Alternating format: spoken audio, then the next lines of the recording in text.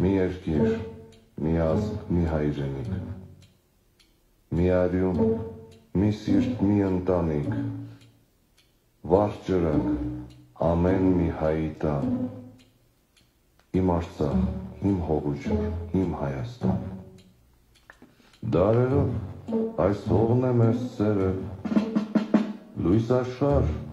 մի մայր է մեզ բերել, դու ամեն հայի համար դարձել էիր ապաստան, իմ Արցախ, իմ հողուջուր, իմ Հայաստան։ Նորից մեր շուրջ պայթողարկեր, կողքից բացում հերոսին։ Բարև ձեզ, հատկապես վրաններում գտնվողներին շատ մեծ ողջույններ։ Իմ հողուջուր, իմ Հայաստան, իմ Արցախ, իմ հողուջուր, իմ Հայաստան։ Մի բռունց, մի կանգրեզունիր, մի հավատ ու մի ճակատագիր, տականյուն, ամեն մի հայի տան, իմ Արցախ, իմ հողուջուր, իմ Հայաստան, այս հողին արյունն է մեզ տաճել, այս հողին խաչով ենք սերտաճել, կդարձնենք Բարև ձեզ, ոնց եք, բարևներ ձեզ։ Իմ Արցախ, իմ հողուջուր, իմ Հայաստան, կանգնիր, ոտքի իմ լավ ընկեր, հրկենք շալից հույսերը մեր, բաց նորից դարձվի երկիրս Վրաստան, իմ Արցախ, իմ հողուջուր, իմ Հայաստան,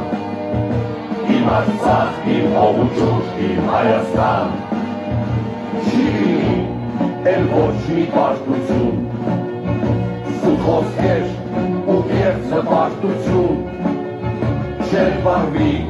պատերը հայի օտոր, իմ Հայաստան, Sorry։ իմ հողուջուր, իմ Հայաստան, Բարևներ ձեզ, շատ բարևներ ձեզ։ այսօր և այսօր է, Այս երգը գլխում քնում ենք, արտանում ենք, մտածում ենք, այս երգն եք դարձել, լրիվս։ Բարի երեկո, այս լավ եք գրում, բարի երեկո իմ հայ ազգ, ազգ ջան, ոնց եք։ կանգնենք իրար կողքի ամուր, հայրեր, Որդիկ եղբայր ու քույր, բարև ձեզ։ Այի տականքը դատու դատաստան, Կստանա այ տականքը, դատու դատաստան, լսում ես այ տականք։ իմ Արցախ, իմ հողուջուր, իմ Հայաստան, լսում ես առանձնատանը վերընկած հայ տականք, Հայաստան, առանց թուրքի Հայաստան պրիչոմ, պատկերացնում ես ուժս։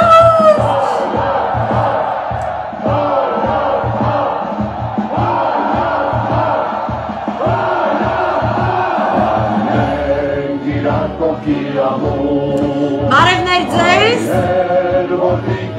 տրամադրությունները բարձր, մինչև վերջ, սաղ ռաունդները, մեկը չկաշվի, մեկը չասի, այդպես բաներ չկա, մինչև վերջ, իմ հողուջուր, իմ Հայաստան, իմ Արցախ, իմ հողուջուր, իմ Հայաստան։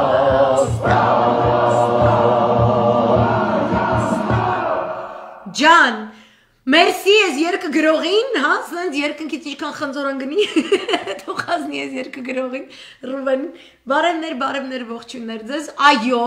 այնքան մարդ, վայ, մի րոպե,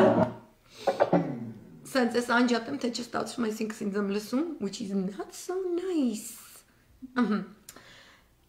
Բարևներ ձեզ լիքը ողջունում եմ, այո, տրամադրությունը լավ է, որովհետև իսկապես,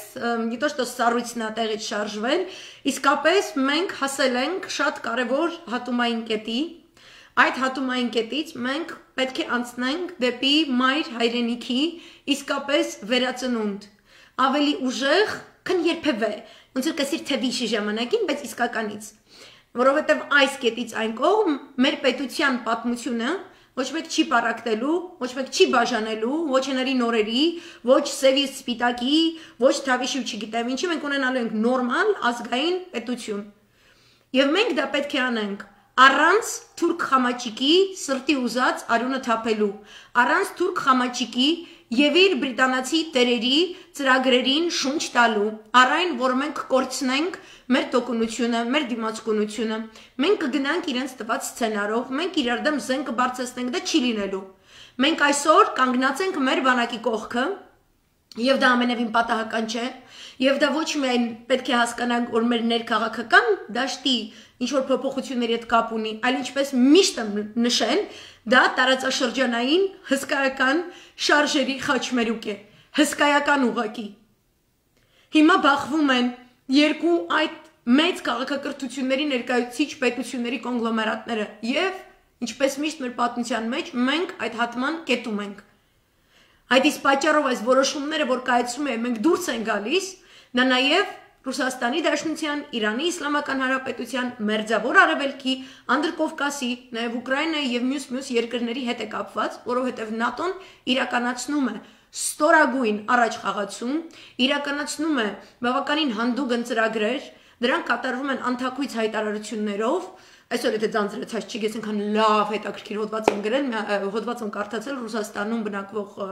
հայ պատմաբանի կողմից հրաշալի բնութագրերով, որը սենց ամեն ինչ շատ գեղեցիկ ձևով տեղն է դնում, բայց սա սովորեք, որ իմ լայվերը երկար են, ում որ մասը ոնց դուր է գալիս, կտրում եք բացի այն մասից, որ ասեք, տեսեք, այս աղջիկը հուզվեց, այս աղջիկը սենց է խոսում, հենց է խոսում, օքեյ, այդ սա նորմալ է։ Են աղը բիբարը բանել, եթե բորշից չի կարելի կաղամբա առանձին բազուկ առանձին այս կոմենքում, կտրելուց համոհոտով կտրեք ոբշիմ, կտրողներին էլ մերսի եմ հայտնում, բայց շատ կարևոր են այս լուրերը, որովհետև ես նկատեցի, որ այսօրվա երևանյան ցուցարարների մոտ այստեղ մտածում են, կանգնած են եւ այլն, այնտեղ Ելիզավետիչը, մեկ որոշում է to be, մեկ որոշում է not to be, մեկ որոշում է not so much to be as much as be, or not so much be as much as not to be, այդպես մի քիչ to be or not to be մեջ անգել, չի կարողանում այդպես կողմնորոշվի, հիմա այդ ձայձին թողենք մինչև որ կողմնորոշվի, ինչ մարոժներին կնախընտրում, վանիլնիս պլամբիրը միլի էսկիմո շոկոլադը,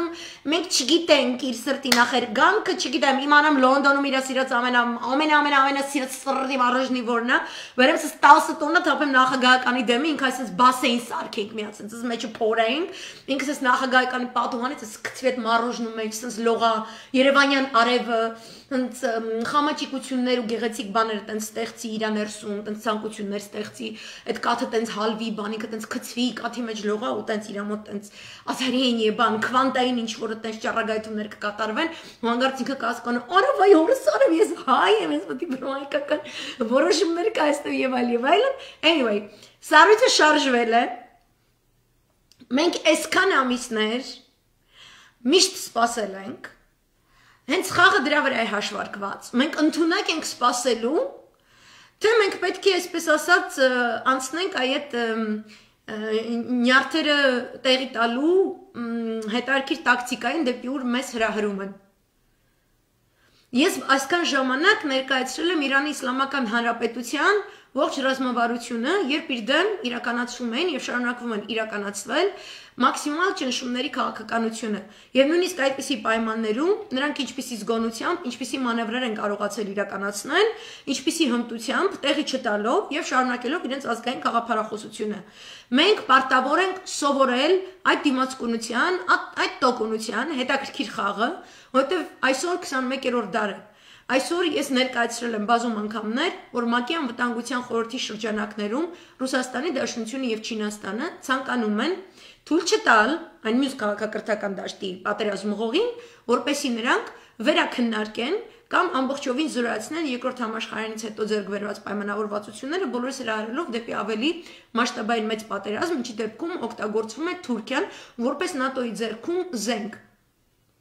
Հատկապես Բայդենի ներկայիս թիմի կողմից, որ ասում է, որ ինքը Ղրիմը երբեք չի ճանաչել որպես Ռուսաստանի մաս, դա նշանակում է, որ դրան պետք է հաջորդի որոշակի գործ, դա նշանակում է, որ Թուրքիան է Ղրիմի վերաբերյալ պարբերաբար նույն հայտարարությունները կատարողը, նրանք եւս չեն ընդունում, որ դա Ռուսաստանինն է, եւ այս պահմտոցին,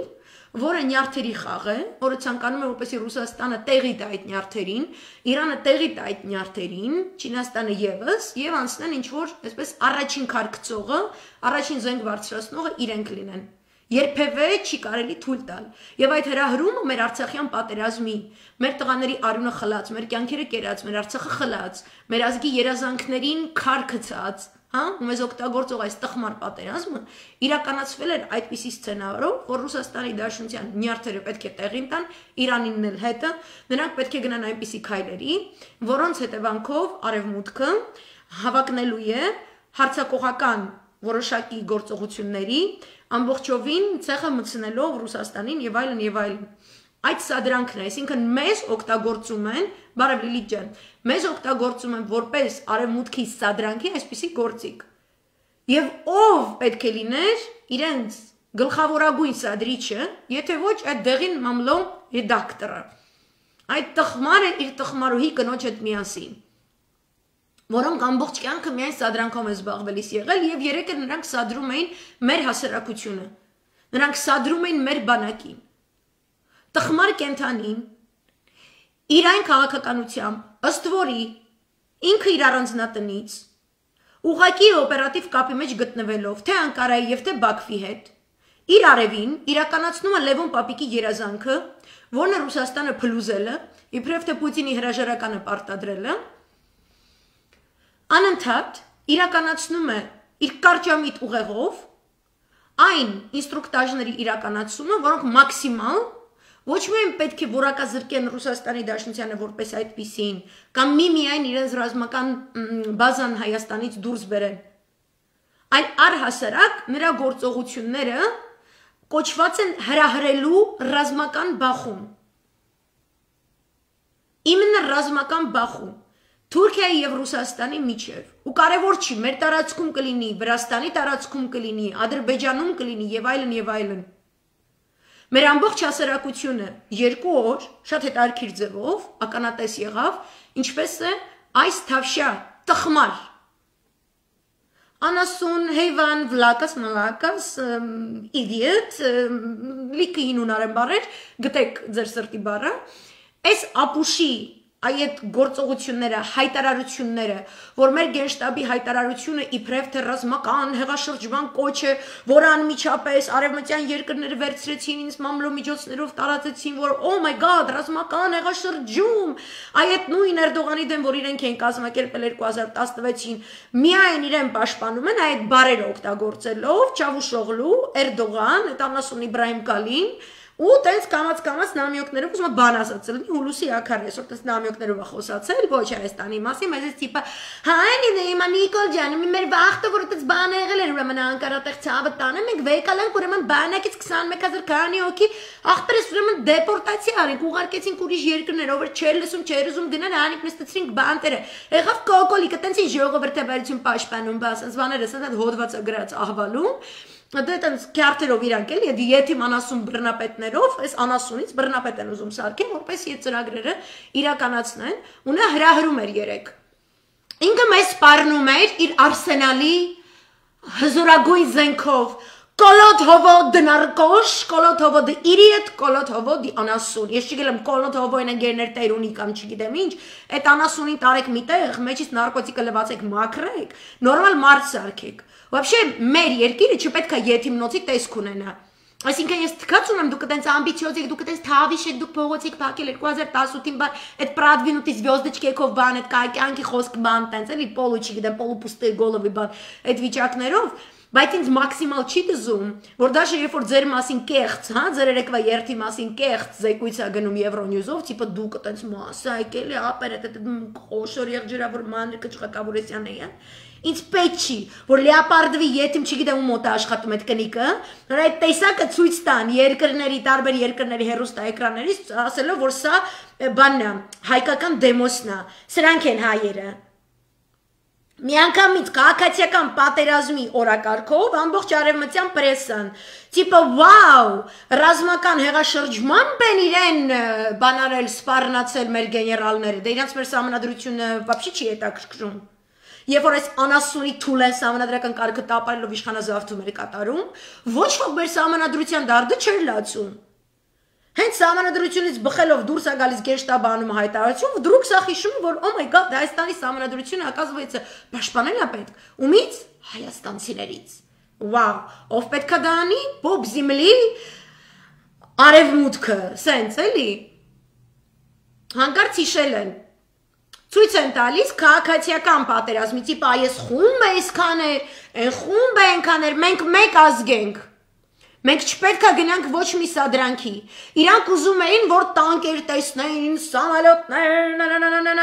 ու ես վստահ եմ, որ այս եթիմի թուլ են, օպերատիվ կապի մեջ են երկու եթիմների հետ, Անկարա, Բաքու, մեկ էլ կեկելի առանձնատուն, այդտեղ օպերատիվ կապով, իրանք մտածում էին, ոնց գան Ատենց փրկեն, իրենց թավշե եթիմանասունին, որտև ինք հակազվեցի ժողովրդավար է, իսկ մենք ժողովրդավարություն չուզող ազգ ենք, չուզող ազգ ենք, մեզ պետք է զաստավիտով սովորացնեն ինչ բան է ժողովրդավարությունը։ Ով?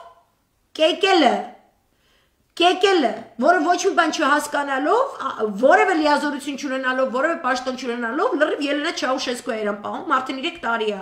Ուր ուզի պետք է մտնի, ինչ ուզի պետք է անի, ում ուզի պետք է նշանակի, ում ուզի պետք է հանի, սրա վրա պետք է գոռա, նրա վրա գործ պետք է կարի, նրա վրա պետք է գործ սարքի, սաղ պետք է գան իր մոտ փող մուծվեն, անունը դրել են ժողովրդավարություն։ Եթիմուհի է ինքը։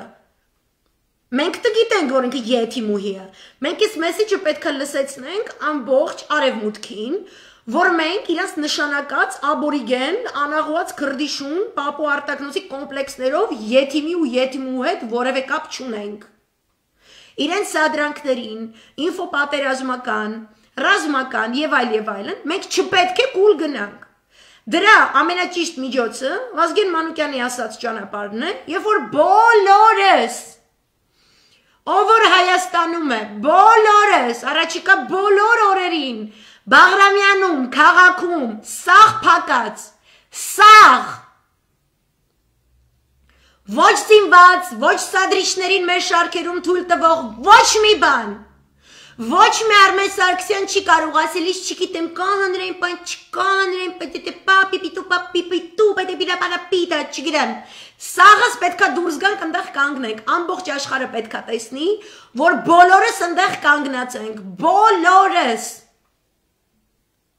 Ընդդիմադիր ուժի բոլոր կուսակցությունները պետքա կոմունիկեներ ուղարկեն բոլոր օտար երկրների դեսպանատներին, իրենց մամաները պետք է լացացնեն, իրենց լրատվականներում ներկայացված կոնֆիգուրացիաների վերաբերյալ, առայն թե ինչ է կատարվում Հայաստանում։ Հերթով պետքա իրանց պապու, տատու վախտվանից մեր դեմ կատարած վատ բաները հիշացնել, այսպես փռել դեմները ու ապացուցել, որ իրանք եզի հայվան են եւ չեն կարող մեզ որակել որպես աբորիգեններ, որոնք չեն հասկանում ինչ բան է ժողովրդավարությունը, այլ ընդհակառակը, քանի որ մենք գիտենք ինչ բան է ժողովրդավարությունը եւ ինչ է պետականությունը 21-րդ դարում, որ մենք տեր ենք մեր պետությանը եւ մեր սահմանադրությանը, որը շատ ավելի ազիզը քան այդ անասուն եթիմ հայվան Տազիկստանի ու այն եթիմ հայվան Թուրքիայի սահմանադրություններից Թուրքիայում կարելի ասել չկա սահմանադրություն ու ոչ մի կարող փայլաններ, փալաններ, փալանչիներ, փալանչավոզներ, փալանկարողներ, չկարողներ, հակնողներ ոչ մեկ չի կարող կարծիք հայտնել, թե Հայաստանի ժողովուրդը ինչպիսի որոշում պետք է կայացնի, իր բանակի կողքը կանգնի, որը աննկուն մարտերում կռվեց առանց դավաճանելու, մինչև էր ցանկանում էր գնան, թե այս քաղաքական ապիկարների, որոնք մի առանձնատնից մարդու կնիկ Թուրքիա Բաքվի հետ աշխատելով վերացնում էին մեր ամբողջ հոբ համակարգը, որպեսզի մսաղացի տակ գցեն մեր տղաներին։ Այն ուժը, որը որպես քաղաքական իշխանություն վարել էր այնպիսի բանակցություններ, որոնք դիտավորյալ կերպով պետք է տանեին փակուղի, պետք է մեզ բերեին դեպի պատերազմ, իսկ այդ պատերազմը իրենք պետք է վարեն որպես պարտվողական։ Մինչ այդ կանխավ թուլացրած լինելով ԱԱՑ-ն, Պաշտպանության նախարարությունը, ռազմական հետախուզության ոչ պոտենցիալը, ողջ պոտենցիալը, ԱԳՆ-ի որոշ պոտենցիալ, որպեսզի կարողանային այնպիսի տվյալներ տրամադրել թրքական կողմին, իբրև թե ուղղակի բանակցությունների գնալով, որ առաջինը դուրս գար Արցախյան հակամարտության խնդիրը առհասարակ ԵԱՀԿ ֆորմատից, Թուրքիայի հեղինակությունը բարձրացնելով տարածաշրջանում, որպեսզի Թուրքիային օգտագործեն այդպես Ռուսաստանի դեմ, երկրորդը, որպեսզի Թուրքիան կարողանա իր այդ մեծ նկրտումները իրականացնի նաև Կենտրոնական Ասիայում, ինչպես նաև մեծ նկրտումներ ունի ինքը Հյուսիսային Կովկասում։ Հիմա մենք հարգելիներս կոպիտ ասած էշի կերել ենք, մնացել է պոչը, ոչ մեկ թող չբողոքի, ոչ մեկս չենք ընկրկում, այս բրիտանական խաղը, որը վարվում է մեր նյարդերի վրա, որ իբր մենք կընկրկենք, կհուսահատվենք, իրենք հաշվարկել են, որ մենք զգացմունքային ազգ ենք, որ մենք մեկ գնում ենք այդ այնց էյֆորիայի, երեկվա պես, հաջորդ օրը սենց մի քիչ իջնում է, ու սենց բան, no, այսենց we keep calm, այսենց ուղիղ գծով, երբ բրիտանացիները գնում են դեսպանատուն աշխատանքի, Բաղրամյանը փակա, մարդիկ նստած սիրուն cup of tea and a beautiful civilized conversation. Ոտին կարելի է գցել, բայց ճկույթը պետք է անպայման սենց պահել, ու այսպես սիրուն չայ խմելով պետք է բացատրել, որ անի սոկինի ձեցի այդ բրիտանացիները, որովհետև իրանք մեր երկրի մաման 200 տարի է շարունակաբար այդ բանից են անում, ու մենք ունենում ենք ցեղասպանություններ ու զոհեր, հենց ասենք, could you please not have us genocided this time around? That would be so kind of you. We would highly appreciate it. Highly, not as highly as the Turks when they're paying you by oil or gas or money. Բայց նրանց աղբերականով կյանք որպես քրիստոնեություն տված, ու вообще քաղաքակրթություն տված մայր ազգ։ Вообще քալնեսի թեորիանը մեզնից է սովորել այդ տիր ու հայվաններ, ու вообще Կիլիկիայի ոսկին մի հատ հետ բերեք, հետո կխոսանք, ու այսինքն սիրուն, չայ եւ պաղպաղակ, թե եւ պաղպաղակ, they also like scones and muffins and pancakes. British pancakes, ռուսական pancake ոտ է, բլինի եք տալիս տակներն են անում, չէ։ Բլինին մենակ ընդունում են, եթե վրան կա սև խավիար, որովհետև it's really a royal thing, բանը տենց, այդ ձևով։ Մենք չպետք է նյարդերին տեղի տանք։ Այս խաղը, որ ինքը մեկ հետ ուղարկեց, մեկ օй փոշմանեց, բարձումա չէ չի ուղարկել, նախագահի աշխատակազմի գրասենյակից հայտնեցին, որ յանը մարդ են դարել էլի։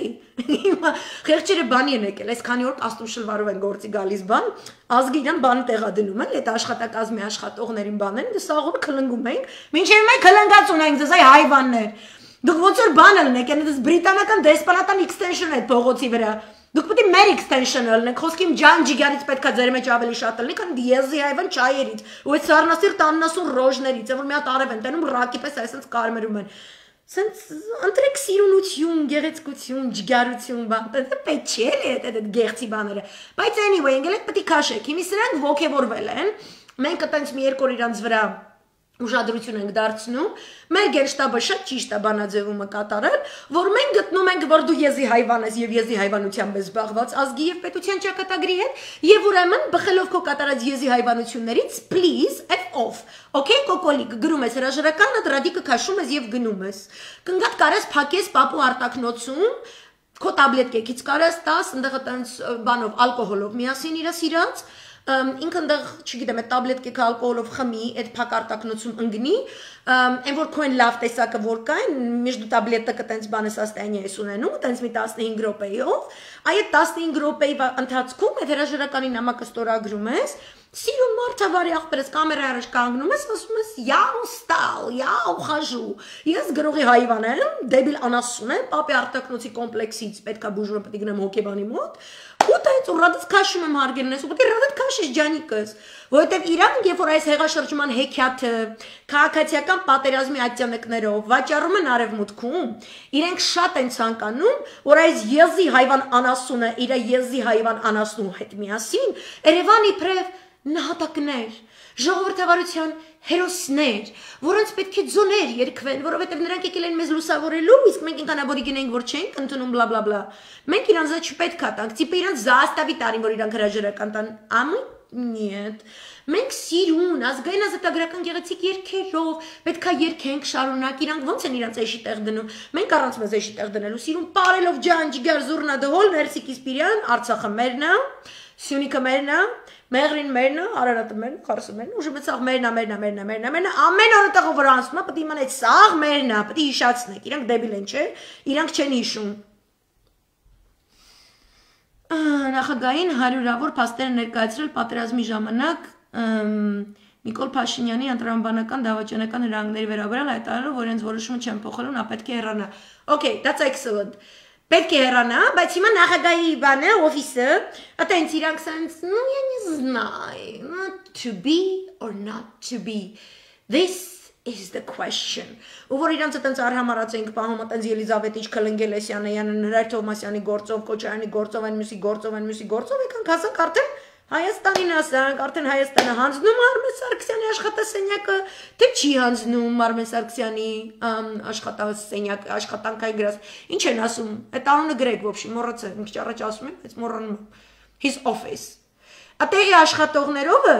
ես գիտեմ, որ դուք Իրանից այտենց հնդկահավի դոշ սարքելու բաների մեջ եք ընկնում, այտենց մեդիտացիաներ կա ձեր մոտ, այտենց հերվից բամոնց որ ինքն այտենց 10 կիլոմետր հեռավորության վրա նստում իր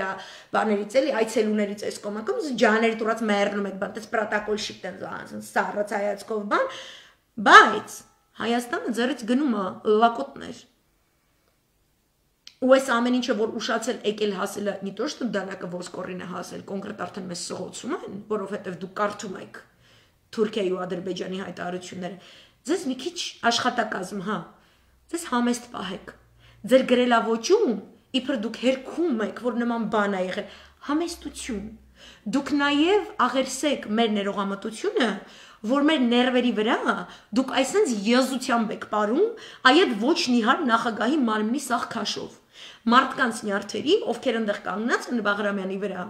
ու ոչ միայն, ովքեր իրենց տղաներին, իրենց ընտանիքի անդամներին են կորցրել ձեր նախագահի չկամության նաև պատճառով, սկսած պատերազմում, ու ձեր նախագահի նաև չկամության հետևանքով, երբևէ չպայթեցված նավթային պաշարների հետևանքով։ Դուք մոռացեք դուք ով եք։ Էյֆորիա չկա։ Ոչ մեկ ձեզնից հերոսներ չի սարքելու։ Դուք թողել եք այս լացիրակ անասունին, ինքը այսենց մեյդաններում ֆրֆռա, այսենց զատիյաներ անի, այսենց եզություններով զբաղվի, մեր երկրի իմիջը ընկել է շրիշակից տակ։ Շրիշակից ներքև ուր որ ցույց են տալիս, մատները վրաներս պահած ծիծաղում են։ Ու դուք դա հստակ գիտեք, ու դա ձեր գործունեության շնորհիվ է նաև։ Այնպես որ դուք մի ինքնահաստատվեք այն հանգամանքի վրա, որ ինչ իրադարձությունների պատճառով մենք դեռ պետք է 2 օր ձեզ հանդուրժենք ու այդ ձեր այս ֆասոնը, այդ ձեր այդ փքված ֆասոնը ձեր նախագահն ու դուք եթե կարայք օգտագործեք մյուս ազգերի դեմ, հերթով բոլոր երկրների հերոստալիքները նշեմ, ոնց են երեք լուսաբանել Հայաստանում կատարվածը, որ այսինքն ֆիտիլ է, ես տեսել եմ այդ Սիրիայի դեպքերից առաջ, այսինքն միանգամից քաղաքացիական պատերազմի ֆիտիլ էին ուզում բացեին։ Այսքան հազար հոգինա, այսքան հազար հոգինա իրար գալիս բախվում են։ Ու դա դառնում է Արմեն Սարգսյանին միանգամ արդեն կզծրած Վազգեն Սարգսյանի ասած լիբանանացումը։ Ու ձեզնից նրանք ովքեր մերձավոր արևելքը գիտեն, որ Լիբանանը ուղղակի մարդկային ողբերգություն է։ Մենք չենք կարող գոյատևել այդ մասշտաբի ողբերգություն։ Հայաստանը չունի այդ ռեսուրսը։ Լիբանանը կարող է նորից վերստեղծել այդ ռեսուրսը օգտագործելով արաբական աշխարհում ունեցած իր որոշակի անձանց հեղինակությունը եւ իրենց շատ մոտակա ապրող, իրենց մերձավոր արտասահմանում բնակվող սփյուռքի շնորհիվ։ Մենք դա չունենք։ Դուք մնացեք համեստի մեջ, նախագահի աշխատակազմի ժողովուրդ, նախագահի գլխավորությամբ, մնացեք համեստ, մնացեք մեզ հետ Եվ մնացեք համեստ, եւ մնացեք մեզ հետ չի նշանակում քաղաքական ճնշում, եզի հայվաններ։ Քաղաքական ճնշում կլիներ, եթե դուք ձեր կաշվից դուրս եկած լինեիք եւ թույլ չտայիք, որ պատերազմը չոքեր մեր բուկը։ Եվ երբ որ եկել ու չոքել էր, թույլ չտայիք, որ մենք զրկվենք Մայր Արցախից։ Թույլ չտայիք այնպիսի հայտարարություն, որտեղ գրում եք, որ առավոտյան մամուլից կարդացիք, որ նման ուխտադրուժ ազգադավ փաստաթուղթ է ստորագրվել։ Մենք չենք մոռանում դուք ով եք, դուք մեր հետ խոսալուց մի մոռացեք, որ մենք չենք մոռացել դուք ով եք։ Դուք չեք արել սահմանադրությունից, օրենսդրությունից բխող ձեր քայլերը շարունակաբար, խաղալով տխմար հիվանդի եւ իր շատ ավելի տխմար եւ շատ ավելի հիվանդ տիկնոջ խաղի այն մասնաբաժինը ըստ որի ասել եք սահմանադրությունը թույլ չի տալի որտեղ եզի չապալամ աշխարհը գրպանը ցալած միլիարդներ բխկացրած լախկացրած այդ կերպարը չի կարողանում սահմանադրությունից բխող իր գործառույթները իրականացնել որտեղ սահմանադրությունն է վատ որովհետեւ այդ ընդունել է Սերժ Սարգսյանը վատնա ու դրանից սաղը դառնում է լավը it doesn't work like that Ձեր գործը պետություն պահպանելն է սահմանադրական կարգի ապահովմամբ։ Ու մենք հիմա այնքան աներես ենք, այնքան տմարդ ենք, որ մենք խոսելիս խոսում ենք իրար հետ։ Մենք ժողովրդով իրար հետ ենք խոսում, ասում ենք քանի որ դիմացինը դեբիլ է, իրան դրել է էշի տեղ, իրան դրել է դուբինայի տեղ, ու այս խաղն է մեր վրա խաղում, այս բրիտանական, մեր, որ այսքան տղաներ ենք թաղել, դեռ շիրիմները թացա, դեռ շիրիմների վրա չկա գերեզմանակար, դեռ երեխեք կան չեն հասկանում, որ իրանց պապան տուն չի գալու, եթիմներ, այդ վիճակում մարդիկ ցույցի կանգնած ասում ենք այս անասունը բրիտանական ներվերի խաղ է անում, եկեք իմանանք, որ պացիենտը, այս մի պացիենտը սենց է հիվանդ, այն մի պացիենտը ալենց է հիվանդ, այն աբազը այս ձև է հիվանդ, այն եթիմ Շուն Դավիթ Տոնեանը ասենց է հիվանդ, եթիմ անասուն Արծրունը ասենց է հիվանդ, սաղըտ պալատա նոմեր 6 եք, մի մոռացեք դարա, մի խոսացեք մեր հետ, как будто все нормально, դուք աննորմալների հավաքածու եք, պատասխանատվությունից խուսափող, որ մարդիկ այսքան ճնշումներից հետո, այդ ձեր կորոնաներից, այդ ձեր ապուշ այոյի չգիտեմ ինչ բանը, այդ այոյի արշավ վապշե, այդտեղ որ դուք կարեք այս ամեն ինչը կանգնացնեիք, ու չեք կանգնացրել, այս ամեն ինչի միջով անցած մարդկանցով, հիմա մենք ասում ենք, եկեք նյարդերներս այսպես դիմանանք, ռինգ ենք բարձացել խենթ կապիկի հետ, որի ձեռը գրանատա է, մեկ կլուչը բացում է, մեկ փակում է, մեկ բացում է, մեկ փակում է, ու տեղի չտանք, ինչ խաղ եք մեր հետ խաղում, ժողովուրդը հոգնի ձանձրանա գնա, ստիպեք, որ բանակը ինչ-որ տանկեր քշի, ոստիկանություն ու բանակ իրար հակնեն, քաղաքացիների տարբեր խմբեր իրար հակնեն, որ ձեր եթիմ նախագահը գա իրա տերերին ինչ-որ իտոք տա, որ այս մի տեղն է քաղաքացիական պատերազմը կպավ, այս ֆիտիլը Ռուսաստանի տակ կբացեն, Ռուսաստանը կգմփա կգնա, Պուտին պապանը հրաժարական կտա, անշաս։ Պուտինն էլ այդ սաղ բաները չի հաշվարկել, այս սաղ հաշվարկել է, սաղ մերձավոր արևելքով, Լիբիայով, Սիրիայով, չգիտեմ ինչով, Հյուսիսային Աֆրիկայով, Լատինական Ամերիկայով, Իրանով, Չինաստանով, այդ սաղ հաշվարկները կարում է անի մինչև հիմա պահի, այդ ձերը չէր դիմ, այս մեկը բա, ստե Լևոն Տեր-Պետրոսյանի մատնա ստե խաղ, այդ բանը խառը ինքը տենց բան է ինքը տենց, ինչ է, բան է, ճիշտ է, բան է ինքը, դուք պարտավոր եք շարժի դնել այն, ինչը բխում է մեր շահերից, անկախ ամեն ինչից, իրանք ուզում են, որ մենք հոգնենք գնանք, նոյեմբերինից հետո էլ այս դյադյան այս նույն բաները արել, այս անգամ պատ է եկել հակելա քթին, անընդհատ սա պետք է անենք, անընդհատ մարդ չպետք է պակասի, անընդհատ մարդիկ պետք է ավելանան, եկեք մուզիկա լսեք, էլ ցուրտ չի, եկեք ու լսեք մուզիկա, իրայնադու հայկական սիրուն երաժշտությունները միացրեք ու լսեք, բոլորով, Անգլիան սենց խաղա ուզում խաղա, խաղացեք Անգլիայի հետ անգլիական խաղի կանոններով, ձեր նյարդերի վրա են խաղում, շուր եկեք խաղացեք իրանց նյարդերի վրա, ոչ միտեղ չեն գնում։ Իսրայելի ժողովուրդը 30 շաբաթ շարունակ, ամեն շաբաթ օր արել է հատուկ տեսակի ցույց, non-stop։ Հայրենիքի համար պայքարը չունի ժամկետի վերջ, չունի, մեզ ենթարկում են զգոնության տեստի, զգոնազգենք, թե ինքնապաշտպանության բնազդը մի կողմ թողած, եկեք մեզ ես մնացածիս ես սպանեք, թաղեք, պրծեք։ Որտև ես Իսկանդերի ջինը, այս անասունը, որ հանեց շշից, այդ պատահաբար չի արել այս եթիմ անասունը, թուրքերի հետ համաձայնված է արել։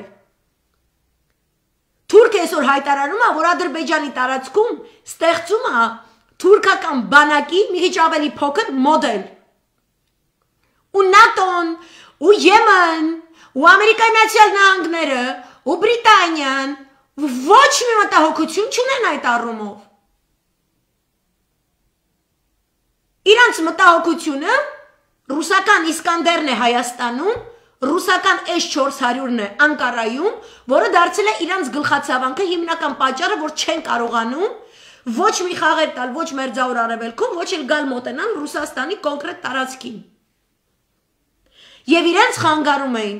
հոբ համակարգի այն բոլոր կետերն ու միջոցները, որոնք տեղակայված էին Հայաստանում, ցանկացած այդպիսի հոբ համակարգ ոչ միայն Արցախի եւ Հայաստանի պաշտպանության համար է, այլ նաև Ռուսաստանի Դաշնության պաշտպանության համար է։ Իրենք մեզ բզում են, որտեղ իրենք բզում են Ռուսաստանի անվտանգային համակարգը, իրանք մեզ մարդուտեղ չեն դնում։ Իրանց համար մենք մրջյուններ ենք, որոնք ապրում են այդ հոտ համակարգի կողքերանքը, կողքի գյուղը, կողքի քաղաքը։ Այդ այսօրվա աշխարհը ու այդ հոտ համակարգն է, որ մեր գյուղերն ու քաղաքները անվտանգ է պահում թուրքական ասպատակությունից, որոնցից չունեն քրդերը Սիրիայում եւ Իրաքում եւ անընդհատ ենթարկվում են ասպատակությունների եւ բնաջնջումների եւ տարհանումների եւ ջնջվում է նրանց պատմությունը եւ առհասարակ նրանց երբևէ այնտեղ լինելը ոչ միայն քրդերի բոլոր փոքրամասնությունները, որոնք առաջ եղել են մեծամասնություններ, բնաջնջվում են Թուրքիայի կողմից, արևմուտքը ոչինչ չի ասում։ Ես առավել քան վստահ եմ, 30 տարի հետո բոլոր արևմտյան դասագրքերում դուք տեսնելու եք, ինչպիսի պատմություններ է գրված թուրքական այսօրվա այժմեական ասպատակությունների մասին, նույնիսկ դատապարտող ոճով, որ նրանք, ահա, օգտվելով սրանից նրանից, չգիտեմ, գլոբալ տնտեսական ճգնաժամից, կորոնավիրուսից եւ այլն, այս խաղի մեջ այսպես ընդգրկվելով, այն խաղի մեջ այնպես ընդգրկվելով, գնացին բնաջնջեցին այսպես էթնիկ ազգեր, այդպիսի հիշատակումից այդ ազգերը չեն վերադառնալու կյանքի։ Մենք պետք է այս կռիվներից, այս էտապից դուրս գանք առանց գերեզմանակարի, օքեյ, առանց թաղվելու։ Մենք պետք է իրանց թաղենք։ Մենք պետք է շուտ տանք այս խաղը իրանց դեմ։ Արևմուտքը այսօր չի կարա այն ինչ որ ինքը հայտարարում է, մարդու իրավունքներ արժեք չգիտեմ ինչ, գա ու տեր կանգնի, չի կարա։ Մեր մոտ դրված է տուփը գոյատևման խնդիր, որի երաշխավոր ինքը չի կարա լինի։ Ինքը ուզի էլ ես ռուսին հանեմ Հայաստանից այսօր դուրս շպրտեմ, ինքը չի կարողանալու գա ինձ պաշտպանի։ Ինքը ինձ ասելու է թուրքն է իմ գործիքը քո տարածաշրջանում, թուրքը քեզ կպաշտպանի։ Դուք պատկերացնում եք հային պաշտպանող թուրք։ Կա տենց բան։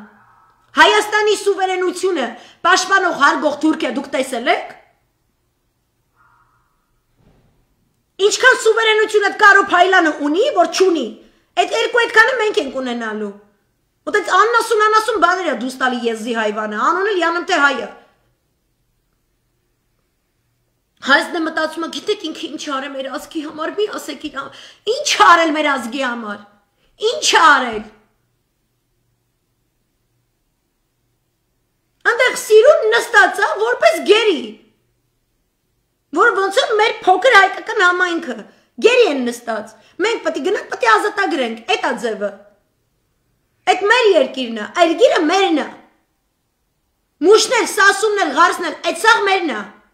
եթե իրանք դուս են գալիս ասում են այս սարն իմն է, այս քարն իմն է, հլը մի րոպեով է ասում, այդ դու արդեն ասում ես արդեն իմ սարի ու քարի վրա նստած վիճակից, ասում ես այդ մի սարն էլ է իմը, այդ մի քարն էլ է իմը, շիվո բետ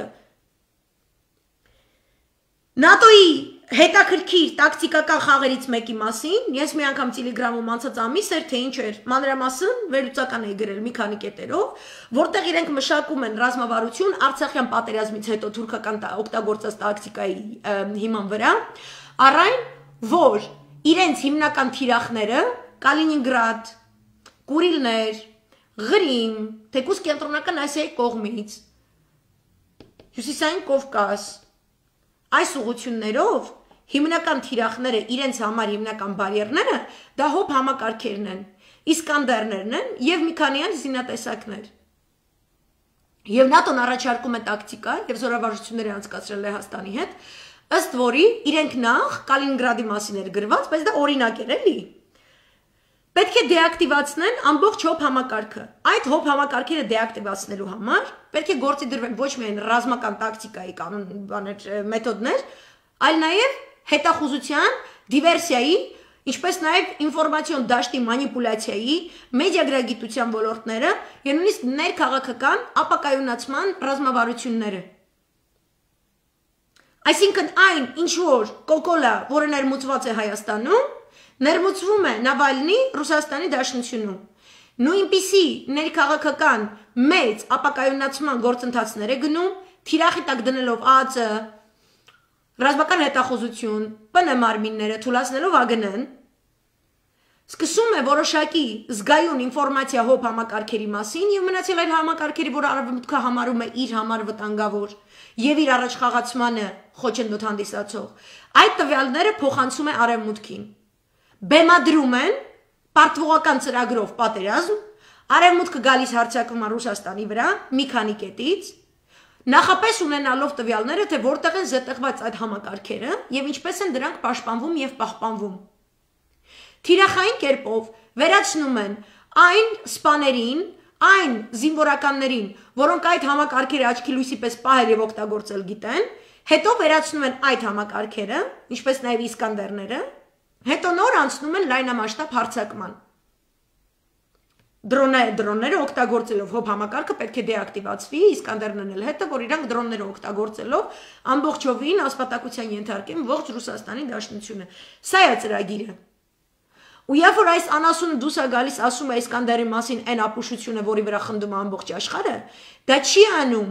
որովհետև հեսա, չգիտեմ, այլ երկրներից, այնտեղ Չինաստանում, Հնդկաստանում, կլսեն, որ վաու, Հայաստանում կա մի հատ տենց հոգեկան հիվանդ անասուն, որ ասել է, այս ինչ բան է Իսկանդերի մասին, ուրեմն մենք Ռուսաստանից զենք չենք առնի, որտեվ այդ ձևով էր գրված վերլուծականներում Հայաստանում, իբրև թե ռուսական ռազմական արդյունաբերության արտաքին շուկան այսքան գումար է, եւ երբ որ Նիկոլը սենց խոսում է, ինքը դրանից իջեցնում է ռուսական զենքի հարկը, ոչ Դրանից ռուսական զենքի հանդեպ ունեցած հարգանքը չի վերանում, ինքը կոնկրետ ոչնչացնում է, կոնկրետ Իսկանդերը, կոնկրետ Հայաստանում։ Ինքը փչացնում է հայ-ռուսական հարաբերությունները, այսօր մի հատ հսկայածավալ իրա քիրվա կոկոլիկի հետույքը պաշտպանող ասուլիս է տալիս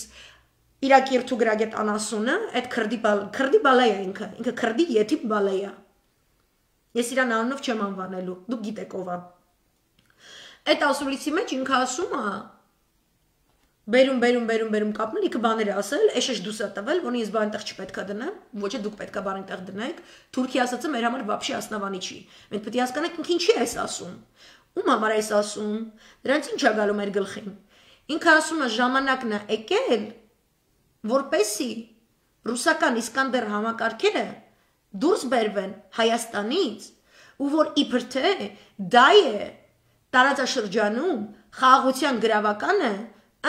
դրա նշան որպես ինքն էլ առաջարկում է ընդլայնված իբրև թե խաղաղության համաձայնագիր, այնպես որ ոչ ոք Արցախյան տարածաշրջանի մասին, Արցախը այնպես ինչպես մենք գիտենք, կամ Ղարաբաղյան հակամարտություն ինչպես ինքն է ասում, ոչ մեկ այդ հարցը չբարձրացնի։ Բոլորը ընդունեն հարկադրված կերպով, որ այդ հարցը լուծված գնացած է։ Ես այստեղ միանգամից տեսա սա, երեք մեր գենշտաբի պետի հայտարարությունը Ռուսաստանի Դաշնության գենշտաբի հետ նախորդին կատարված զրույցից հետո, այսինքն մենք ունենք ռուսական բեքափը, ու մենք գնում ենք այդ քայլի առանց որևէ տանկեր փողոց քշելու, սենց բան, այն ինչ որ կոկոլիկներ սպասում, նո, փափուկ ուժով են իրանք մեր հետ խաղում, մենք պետք է փափուկ ուժով ռեակցիա տանք։ Մենք չպետք է անցնենք լեգիտիմության սահմանները, որտեղ դաժե եթե գան իրանք խփեն ու սկսի կռիվ, սկսողը իրանք պետք է լինեն։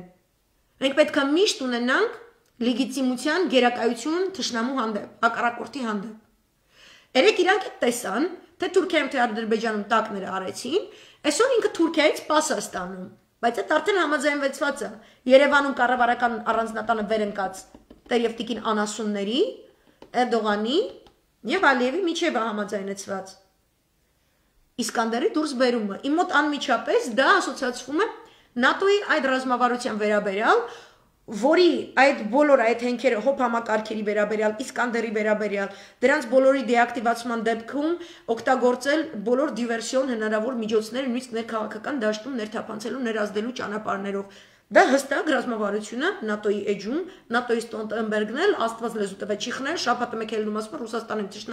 Ռուսաստանի թշնամինը, Բայդենը այսօր ասում է Ռուսաստանի ինչ ուզում է թողանի գրիմը չեմ ճանաչում, այս կոմենկով իրանք հրահրում են։ Եվ իրանք դրան ուզում են ասնեն։ Դա ՆԱՏՕ-ի տակտիկա է։ Իսկանդերի դուրս բերումը նույն Կալինինգրադից, նույն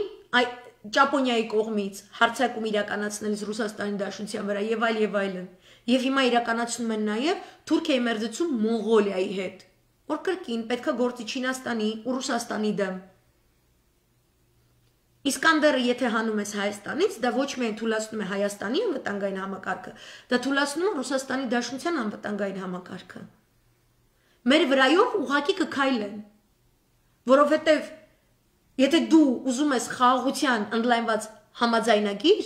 Դու չես ասում, իմенно Իսկանդերը թող դուրս գա երկրից, ռազմաբազան, չգիտեմ, ռուսական դուրս գա երկրից, ոչ, երկուստեք պետք է լինի փոխհամաձայնություն, թե որ կողմը ինչպիսի զինատեսակ է ուզում զիջի։ Եթե կա նման նկրտում երկու կողմերի կողմից, ասենք միջնորդավորված համապատասխան միջազգային կառույցների կողմից, նույն ԵԱՀԿ Մինսկի համանախագահողները, որոնք պետք է միջնորդավոր են դա, բնականաբար դա պետք է կատարվի, պետք է կատարվեր մինչև ապրիլյանի պատերազմից հետո հաջորդած դիվանագիտական նվաճումների հիման վրա Արցախի կարգավիճակի ճանաչումից հետո մենք կարող ենք խոսել, օքեյ, դու այս ինչ զենքն ես վայր դնում, ես այս ինչ զենքը, այս ինչ են ինչ, ու բնականաբար այդ պետք է լինի համապարփակ խաղաղության համաձայնագիր, որը հաշվի է նստում ողջ տարածաշրջանի սպառազինության արսենալի փայավաժինների հետ, մենակ մերը չէ, Վրաստան կա, Իրան կա, Թուրքիա կա եւ այլն։ Ինչի հենց իմенно Հայաստանը հրաժարվի իմенно Իսկանդերներից, իմенно հիմա իմенно Ռուսաստանի վրա մատը տնկեն ու ասեն Ռուսաստան ժամանակն է, որ դու Իսկանդերը հանես Հայաստանից։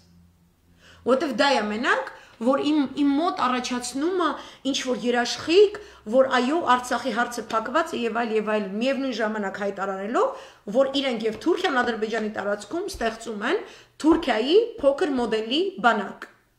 Թուրքական բանակի եւս մեկ մի քիչ ավելի փոքր մոդել։ Հետո այդ մոդելը բնականաբար ցանկացած ռուս փորձագետ դες կասի, ոչ միայն ռուս, այլ ռուս փորձագետը с волнением, ՆԱՏՕ-ի փորձագետը ուրախությամբ, որ այդ մոդելը տեղափոխվելու է շուտով Թուրքմենստան, Ղազախստան, Ղրղզստան, որտեղ եկեք պայմանավորվենք, որ շատ պրադվինուտի քաղաքակիրթ ցեղերը Եվրոպայի, օրինակ սկանդինավացիները, չեն կարողանալու գալ եւ Ղազախստանում, Ղրղզստանում եւ Թուրքմենստանում ինչու պարյադակ դնել, ասենք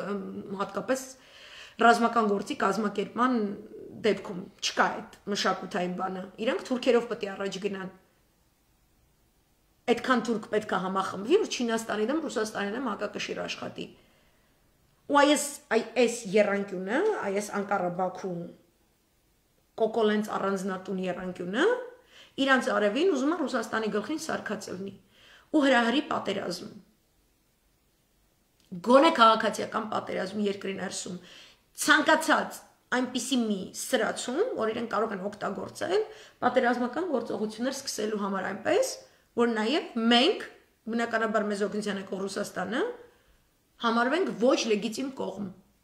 Համարվենք կողմ, որը հրահրեց այս պատերազմը։ Դրա համար իրենք մեր հրապարակում կատարվող այս իրադարձությունը Բաղրամյան փողոցի վրա կանգնածները, հա, մեր բոլոր ցուցարարները, մեր բոլոր քաղաքացիները, որոնց ելույթները այսօր ես լսում էի, լրագրողներին տալիս, այդտեղ որ կանգնած եք, հրաշալի էր, շատ ճիշտ գիտակցում եք, հասկացեք, որ հաշվարկը արված է մեր նյարդերի վրա։ Մեր զգացմունքայնությունը հաշվարկելով, նկատի ունենալով, ուրեմն մենք պետք է այդ հրապարակից մի քայլ հետ չգնանք։ Որտեվ նրանք գիտեն, որ մենք այդպես զգացմունքային առումով, եթե մի քիչ հիասթափվենք ու չգիտեմ ինչ ու այդ սատանին թվա, որ ինքը պետքա բաքանալի անի, իսկապես բանակը ինչ որ բան պետքա անի։ Մենք պետքա մեր բանակի համար վահան կանգնենք։ Մենք պետքա մնանք ինչքան կարելի է շատ մարդկանցով այնտեղ կանգնած, այնքան ժողովուրդ, ծով ժողովուրդ, որը ոչ միտեղ չի գնում։ Ոչ միտեղ չի գնում, թույլ չի տալիս իր գենշտաբի գլխից մի մաս պակասի։ Թույլ չի տալիս իր գեներալիտետից սարքեն ինչ-որ թուրքական բանակի եսիմ ինչ։ Թույլ մի տվեք։ Իրանք ուզում են մեր կապը մեկընդմիշտ ու այդ գեներալիտետը, ում դեմ այս կոկոլ անասուն եթիմությունը ուզում է այս սաղզացիան սարքի, ինքը անում է դա, որովհետև իրենք այդ հզոր Ռուսաստանի, Իրանի հետ ճիշտ լեզու գտնող ոչ միայն Ռուսաստանի եւ Իրանի, այլ նաեւ ամբողջ հապկ երկրների։ Ինչ որ խորանակ ուրիշ տեղեր կհասնենք։ Այդ շկոլան ուզում է վերացնի մեր մեջից։ Ու բերի պրոթուրքական շկոլա, օրինակ բերի Արցրուն, կամ այս օրերին շատ լրող եւ Աստված գիտի որտեղ գտնվող Ջալալ, ու տենց մի երկու ուրիշ անուններ, որոնք չեն ստորագրել ոչ մի բան։ Որ գրողի ջանդամում ես Արցրուն, գլանդալներում տակա կյանք, սիգարես ծխում, ռիժի բացինք եկես հակի գլանդալի կարտոլ քիսոներին entertain ես անում, ետիմի հայվան շուն։ Այդ շանը կարող է բերի գենշտաբի պետք կանգնացնի։ Ու ոստիկանությունը պետք է հասկանա, ու այդ յետիմ թուլի տակ մնացած ԱԱԾ-ն պետք է հասկանա, որ այսպես խաղ է գնում։ Մեր վրայով կատարվում է հաջորդ համաշխարհայինի հաշվարկը։ Հենց մեր վրայով։ Ու մենք պետք է աշխարհի չափ համբերություն ունենանք ու երկաթյան նյարդեր, ոչ միտեղ չեն գնում, մեկ, երկրորդը Հիշեք Ղազարոս աղայինի հազարամ բլբուլի հեքիաթը, երբ որ հերոսուհուն տարտարենից պետք է դուրս անի, դա տևում է, չգիտեմ քանի օր, քանի գիշեր։ Տարտարենում օրեր, ժամեր ընդ որում չկան։ Ինքը հստակ չգիտի ինչքան է տևելու։ Այդ կծիկի թելն է մենակ տեսնում, որը գլորվում է իր առջև, պետքա տանի այդ տարտարանից դուրս պետքա բերի դեպի լույս աշխարհ։ Բամբակը ձեթի մեջ թաթախած, հրաշագործը, որ իմաստուն է, որ իրանց տված է լինում, ականջները դնում են ու պրոստը այդ ձիու վրա նստած նույն արագությամբ առաջ են գնում տարտարենով, միայն կծիկի թելը, որից մի քիչ այսպես այդ թելի չափ լույս է այսպես տալիս, այդ լույսի հետևից գնում են ու բոլոր չարքերը դա նշանակում է հրապարակում վերընկած գրզո լֆիկ թերքի հարճ սպայկա թքեմ երեսից շանտուլա այդ եթիմների մասով կեն, այդ լեապարդովի անասունություն հակած երևի տեն սպայկայի կարտոլ փաթող կնանիքից է, կամ լֆիկի սուպերմարկետներում յաշչիկ դատարկող կնանիքից է, կամ կանաչի ծախող լեյլա տատինա, կամ չգիտեմ որ գրողի ջանդամն է։ Դուք այս սատանեքին չպետք է լսեք, չպետք է իրանց արձագանքեք, չպետք է իրանց հետ մտնեք բանակցության մեջ, սաղը սուվորով, okay? Стурками не ведутся переговоров. Все. Ահաբեկիչների հետ, դավաճանների հետ, թուրքերի հետ, ոչ մի բանակցություն, ուղիղ գծով դեպի լույս,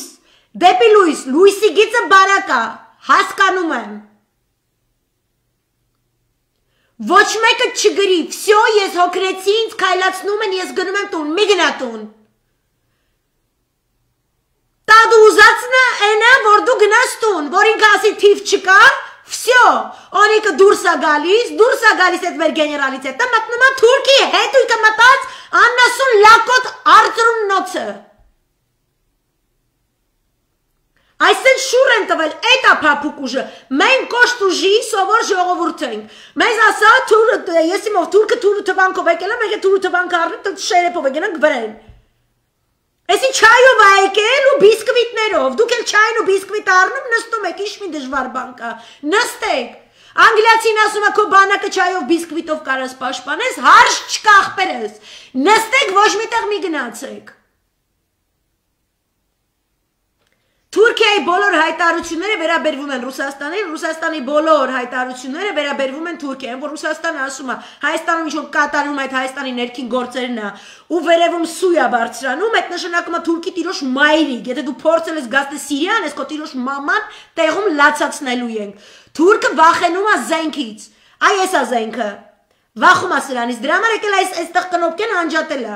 տվել է կոկոլ, կեկել, սպայկա, գրզո լվիկ, էսա, իր համար էսա Հայաստանը, Հայաստանի թուրքին ընկալելի մակարդակը, գրզո լվիկ, սպայկա, թքեմ երեսիդ սպայկա, ամեն անգամ անունդ հիշում եմ, թքում եմ երեսիդ, ամեն անգամ անունդ հիշում եմ, թքում եմ երեսիդ, դու եթիմ ես, քեզ պաշտպանել պետք չէր,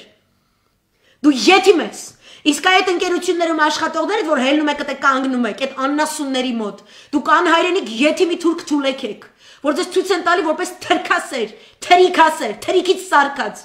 Նյարեք այդ եթիմությունները։ Ուղեղներդ աշխատացրեք, գործադուլարեք, չգիտեմ ինչ արեք, գործի տեղը փոխեք։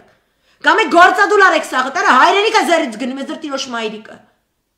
Այդ ինչ պետք է բերի Թուրքիայից այդ եթիմի թուլեն, հա?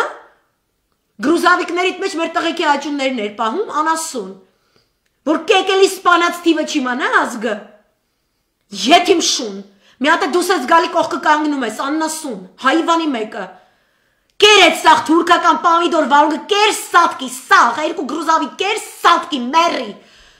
վապշե շնորք չկա վրեկները,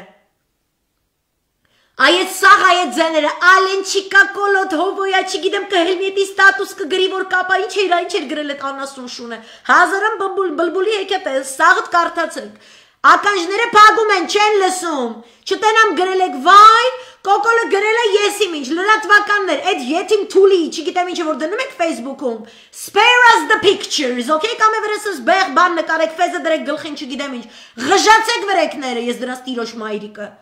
մի լսեք բանի տեղ մի դրեք, ասում է ես իրանց տվել եմ սոցիալական նպաստներ, ինքը չէ, թուրքերը, էլի, թուրքերը չերեզ իրան, ու իրա կնիկ, թուրքերը, իրա, միջոցով, ում եկել են աննասուն կոֆե խմող Արցախում են եթիմ թուլի միջոցով, որ եկել են Երևան, օնիկին պետք է հացը տար, թքեմ ես քո երեսին էլ իսկական, սպայկի գրուզավի պամիդոր վարունգեր դուք էլ զղտկվի սատկի անասուն։ Թուրքի փողը տվել են փոխանցել են, իբր թե սոցիալական նպաստներ տվեցինք բանակին, իրանց կոչումներ տվեցինք, պարտվողական պատերազմում է, այն պատերազմը ինքը ծրագրել է, որ գնա պարտվեն։ Իսկ իրանք իմ դեմ են դուս եկել, խիարը քո ջեբից ես տվել աննասուն։ Կամ մինչև քո գալը իրանք չգիտեին ինչի համար են ծառայում, հոգո նման պապու արտեգնոցի կոմպլեքս չունեն, մուժիկներ են, կոնկրետ տղամարդիկ են, եկել են հայրենիք պաշտպանեն։ Այդ դու ես եթիմ դասալիկ պլասկաս տոպատամները թափած աննասուն կրիցին հայվան ալկաշ, նարկոշ, դեբիլ։ Այդ դու ես այտենց եթիմ, ու քեզ թուրքը ընտրել է, իր եթիմության մակարդակին համապատասխան ջոգում ես, հայրի մեջ ման եկել ամենաչհային ա գթե, իր սրտին մոտ, այքո նման թրկացած հայեր կան, այդ Կարո Փայլյանն է, որ նայես նույն եզությունն է դու զգալի ոնց է դու։ Այդ թուրքի նախընտրած հայն է, որ կարա սաղմն է։ Կոֆե բերող տանողն ես, այ աննասունի թուլ է, կանի կտե չասեմ ինչերով է զբաղում, ինչ է տանում բերում իրանց համար։ Ոչ մի սրանց լսել այս օրերի ընթացքում, կամ օքեյ, Արմեն Սարգսյանն ասես տինդիրիտներ արեց, առավոտը զարթնեց, ասեց, օй, որոշել եմ չստորագրեմ, թուղթը ուղարկում եմ, չգիտեմ, այդ անասունին, ճամփի կեսից մտածում է, փոշմանում է, օй, թուղթը հետ բերեք չեմ օգտել, չեմ ուղարկում, ու սենց երկու դեպքում էլ հոդվածներ է գրվում, ու մենք սենց դնում ենք այդ հոդվածները, ուղարկես, չուղարկես, այս կողմ, ջանդամ ուղարկի, eyes on the prize, մենք պրոցեսին ենք հետևում, իրանց անձերի հեղինակությունը, պլիվալի մնավաս, թե քո անձը, դու լավն ես, դու նախագահ ես, պետք է անեսեն ինչ որ բխում է նախագահի պարտականություններից, այդքան բան, ու դրա համար քեզ ոչ մեկ մերսի պարտք չի, okay? Դու ես մեզ պարտ, որովհետև ժամանակի մեր գլուխները չես պաշտպանել, մեր տղեկի գլուխները չես պաշտպանել։ Մի տենց էլի փորձի արանքում աչոք հավաքես, այդպես մի հատ աչոք հավաքող էլի պրինցեպի պես քեզ կպած, այդ Էդմոնն է Մարուկյան։ Այդ անասուն է ու գնում պրինցեպ, պրինցեպ ու պրինցեպ, չես դառնալու դու արա դու լիդեր չես դառնալու, դու չունես լիդերություն։ Դու մի հետևից դուս ես գալի մի հատ ուրիշ հետև ես մտնում, աշխարհը մի մեծ սենց հետևներից բաղկացած սենց բան է, էլի մի հատ քո համար, կոնգլոմերատ է։ Հենց մի քիչ դուս ես գալի ցուրտ ալնում բան, մրսում ես, ասում ես աշխարհը ցուրտ է եւ խափուսիկ, թազա տեղ ես ման գալի, գնում մտնում ես արա։ Չի կարելի այդպես եթիմություններ անել։ Մենք կանգնած մեր բանակի կողքը։ Չայով, բիսկվիտով, օր, գիշեր, 2 ամիս, 3 ամիս, 4 ամիս, սաղովս։ Մինչև հատ, մեր երկրում վերընկած հայիտականք թուրք տեսակին, անոնով իմանանք, այսենց սիրուն նկարները ոնց է լեապարդվետ աննասուն կնգան որտես դրել էիք, ալամ աշխարհը տե նայով այրա մեջի թուրքը։ Ու աշխարհը ինչուց մը թողասի։ Մենք ցեղասպանվելու հավես չունենք ու կտեսնեք, հենց մեր մոտ հաջողվեց չցեղասպանվել ու սաղի մաման պորտա տեղադրել, միանգամից հարգելու են։ Այս տяжкий период նա էլի, որ տենց Եմեն մտահոգված է, ՆԱՏՕ-ն էսա կփրշտա, ԱՄՆ-ի դեսպանատունը, oh my god, բանակը էս չի կարանի, այն չի կար։ Թող հաչան ուզածի չափ։ Թող հաչան ուզածի չափ, դուք առաջ դեպի Հայաստանի պետականություն։ Իրանք սաղ էս էտապներով անցել են, այդ սաղ պետությունները, որ մեր գլխին դες լեկցիաներ են կարդում, իրանք սաղ անցել են այս էջերով։ И хорошо живут нормально։ Եկեք մենք էլ ողջ մնանք ու նորմալ ապրենք։ Ու հետ չընկրկենք։ Իրանց ուզած են նա, որ սաղ կադրերով ալամ աշխարից երևա, որ Ռուսաստանից Իսկանդեր գնաց երկրի բանակը տանկերը դրել է փողոցում։ Յոգում եք, դրա համար այս դասալիկ լացիրակ լկտի հայվան անասուն է, ում թվում է, որ դու կարաս ցելի բանակի կաշառքով առնես, ու մցնես Թուրքի հետևը ու ՆԱՏՕ-ի հետևը, ինքը այտենց հելնում քուչեկը ֆրֆռում է, ինքը այտենց խրոխտ խոսում է բան, տիպը բան իրանք այտենց այդ զիլինա բռնած մլիցեքով երկու պալոսկա մլիցու հագուստով, մի պալոսկա էլ առանց մլիցու հագուստի, ավելավը տգլորման գայ, քաղաքացիական շորերով են յանում, թե տգլորման եկեք, հա։ Այդ ձևի Ինքը դուս է գալիս ու ինչ որ այտենց քաղաքական ճառեր է խոսում, ես բանակը, ես էս արեցի, այն արեցի, որ այդ սաղ գնա։ Ոնց են Տիխանովսկային ոնց է ռասկրուտկանում, Նավալնին ոնց է ռասկրուտկանում, ժողովուրդ ջան։ Արևմուտքը բացում ես, Նավալնին մեհրեշտակ, մեզ սուր բազմավորություն չեք պատկերացնի, բա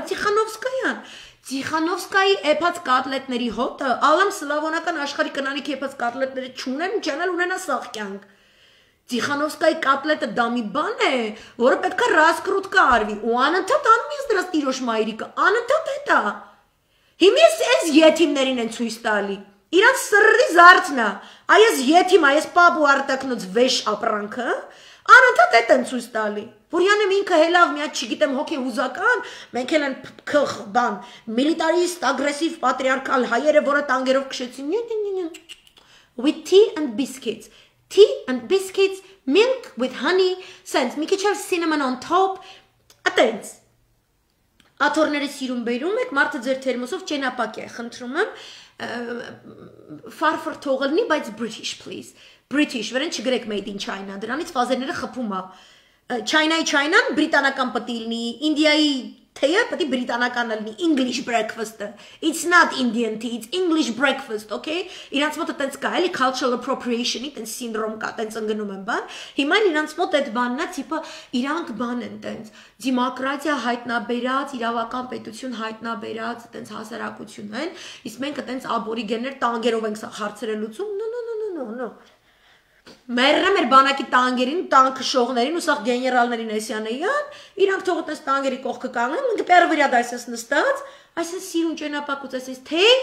բիսկվիտ, և ելիր դաշնակ դրո, բասկիտ ուժը, բեր, էտ իրանք չեն հասկանում, բանը, անգլերն չի, էլի հայրենա, հեցի քո ճերմակ ձին, ելիր սարնի, վեր են սարերը, որտեղ անգլեկանավերը չեն կարա բարձրան ձայն, դու քո քաջերին, քնած թե արդու, սաղ երևանը արդնացեք ոպշեմ, քաջերի հողը մեզ ասպասում, որն է քաջերի հողը օեո, եթե բրիտանացի է հարցնում որն է քաջերի հողը, Արշակ թագավորի պես պատասխանում եք, ես բաղրեմ եմ պողոտան, ցավդ տանեմ, բայց եմ որ ինքս ինձ ֆռում գնում, ասում սաղ պեր սաղ երգիրը, սաղ Թուրքիայով բանով, սաղ մենը թքեմ ես քո տիրոջ մայրիկը, էլի, ու հետևից ես մի հատ զվիզդա եք սենց տալի բան, սենց կամ է հունական չորեք ուղարկում այս սենց 10 շերտանոց, սաղ դզվում է տեղ այս, սենց էներգետիչեսկի սաղ տեղն է գալիս, այդպես բրիտանացին էշ ժպտալով անցնում, դες տենում է tea, breakfast, smile, կարևորը երբ որ ժպտում եք ու ժպտալով դրանց ճամփում եք, աչքերի մեջ էմոցիա մի դրեք, ջիգար, ցավ, ուրախություն, այդպես բաներ պետք չի։ Շուշա բան հայած, այս This is a perfect tea for 5 p.m. Would you like to have biscuits, sir? Բան սենց էլի, այդպես ստոլիկներ դրեք, բան դեսպանատների դեմ այս կոմենկոմ չգիտեմ, վարիացիաները, հայկական լեռների թեյերի վարիացիաները, փախլավաների վարիացիաները, բան, կլինի փախլավայի հեղաշրջում, փախլավան էլ է տանգը, տենց մի աշկով մի նայեք, էլի կոնկրետ տանգը, տենց համը տակացնում է բան, ոչ թե մաղալ, մոնղոլ, տենց բաներ չէ, կուլտուրայի մեջ, այսպես սիրուն, այսպես սիրուն նստեք, ավսյանկա, սեր, okay? British Revolution տվեք իրանց, տենց քաղաքակրթության դասեր բան սենց, իրանց այսպես սիրուն զրույցներով, բանով, թողեք թող խճճվեն, իրանց այդ դիբեյթները բացեք, what is liberalism, what is socialism versus capitalism, what is capitalism versus Christian democratic values, let's think about conservatism, shall we, սենց էլի, ու թողեք թող խոսան, երեխեք ջան, ու ասեք, wow, you're such a genius, բան սենց, իրանք ոգևորվում են, տես որ ասում եք, իրանց իսկականից թվում է, սորի սիչ հեծանիվ ես դու այդ նոբերը, մերն եմ սրդի տարասենց հեծանիվ այոս լերներում, հորը սարև, ասեք ու ճամպեք, իրանց ձևն է ատենց, այդ բաները իրանք սաղ հասկանում են, իրանց պետք է, տանգերը, բիր տղամարդի, ոստիկանները հելան, հական, բանակը հելավ ընդեղ, բան վսյո քաղաքացիական պատերազմ, Սիրիայում ոնց էր, Սիրիայում հրահարեցի քաղաքացիական պատերազմը, հետո Բարակ Օբաման ասաց մենք պետք է գնանք իրենց բամբիտ անենք, որ իրանք իրենք բամբիտ չանեն, ու եկավ սաղին բամբիտ արեց, հասկանում եք, ինչու՞ բամբիտ են անում, 2009 թվականից է բամբիտ են անում, այսօր են բամբիտ արել, причем ռուսներին բամբիտ անելուց 5 րոպե առաջ էր մենակ նախազգուշացրել, որտեղ ինչ էին թիրախավորել, իրանական ստորաբաժանում են թիրախավորել Սիրիայի տարածքում այդ անասունները ու վախում էին, որ ռուսական հոբ համակարգերը գործի կգնան, դե 5 րոպեվա մեջ ո՞նց է այդ սաղ ոբշեմ աշխատացնելու, եկել են կոնկրետ թիրախային 17 հոգի իրանական բանակի այտենց լավ ջիգար տղեկի, եկել ոչնչացրել են, որտեղ տենց անասունի սիլակերած յետիմ հայվաններ են դրանք էլի, չեսնի, բոյ իրանք չգիտեն ինչ բան է, սաղ դիվերսիա է, Իսկանդերի անջատելը, մեր հոբ համակարգը վերացնելը, մեզ իբր թե շաքարակլոր թղթով չգիտեմ ինչ բան, դեմոկրատիա ծախելը, բայց վրան ասենք կանֆետ, որի վրա գրած անում կանֆետյանը դեմոկրատիա է, բայց վրան խոսքի կոկոլի ռոժն է, այն ռոժը, որ ես վերջերս այտենց տարածում եք այդ բանը սիտիվոյի, այտենց հիշում եք այն սաղ ատամները երևում այն արծաթի ատամները, դեղնած ատամները, ծուրմուր էս կոմենքում, դաժե երևում է բերանի որ կողմով է ինքը տաբլետկեքը ծամում, էլի, որտեվ ներվոզնի կերպար է, ինքը ինչի կարում կուլտա, վախում է այտենց բգինք կանգնի կամ չգիտեմ ինչ, ու այդ սաղ այդ պրիշները, այդ սաղ այդ կեղտը, այդ զվանք, այդ վիճակները բան, կանֆետի վրա այդ նկարն է, ու մեջը դիվերսիա է, այդ մեջի կոնֆետ ուտում ես, Իսկանդերը տանջատում է, կոնկրետ Իսկանդերը չի աշխատում, պրծավ, քեզնից այլևս փոքրիկ Իսկանդերներ չեն ծնվում, էլի, հասկանում եք, այդ սիրուն գծած խաղում են, ու խաղում են մեր նյարդերի վրա, ոնց է, տեսել եք, չէ, այդպես այդքան դմբուս փորով Արմեն Սարգսյանը, ոնց է այդպես թեթև թռնելով պարում, էդի բաներից է սովորել, որ Անգլիայի թագուհին ասում է, Armen, dance for me, please, բան, ինքը ինչքան է հայկական պարի, պետք է տենց բան է, էլի, մի քիչ տենց արքունական ձևով պետք է պարի, որ տենց թեթև, որ հանկարծ այդ մռամռները բաները չջարդվեն, էլի, պալատի այդ բաների վրա, մենք էլ տենց Այդտենց որ մեր բարելուց երևա որ մեր հետևը բանակա կանգնած, բայց այդքանը չես կարում տենաս, այսպես մենք չայի բռնած են սիրուն, սենց յոգայի տարբեր պոզիցիաներով, բան բիսկվիտ այսպես բռնած, ծառի պոզիցիայով, չգիտեմ, սարի պոզիցիայով, the warrior position բան սենց, ստե չայը կբռնեք, ստե բիսկիթը, սենց չայը կբերեք, սենց կխմեք, կուղարկեք, այսպես չայը բիսկվիտը կբերեք, այսպես կֆռցնեք, սենց կանեք, այսպես կգցեք այնյան, այսյանից կգա չայը կխմեք, էլի կուղարկեք, այսպես սիրուն Կուլտուրական սիրուն նստում եք ու ոչ միտեղ չեք գնում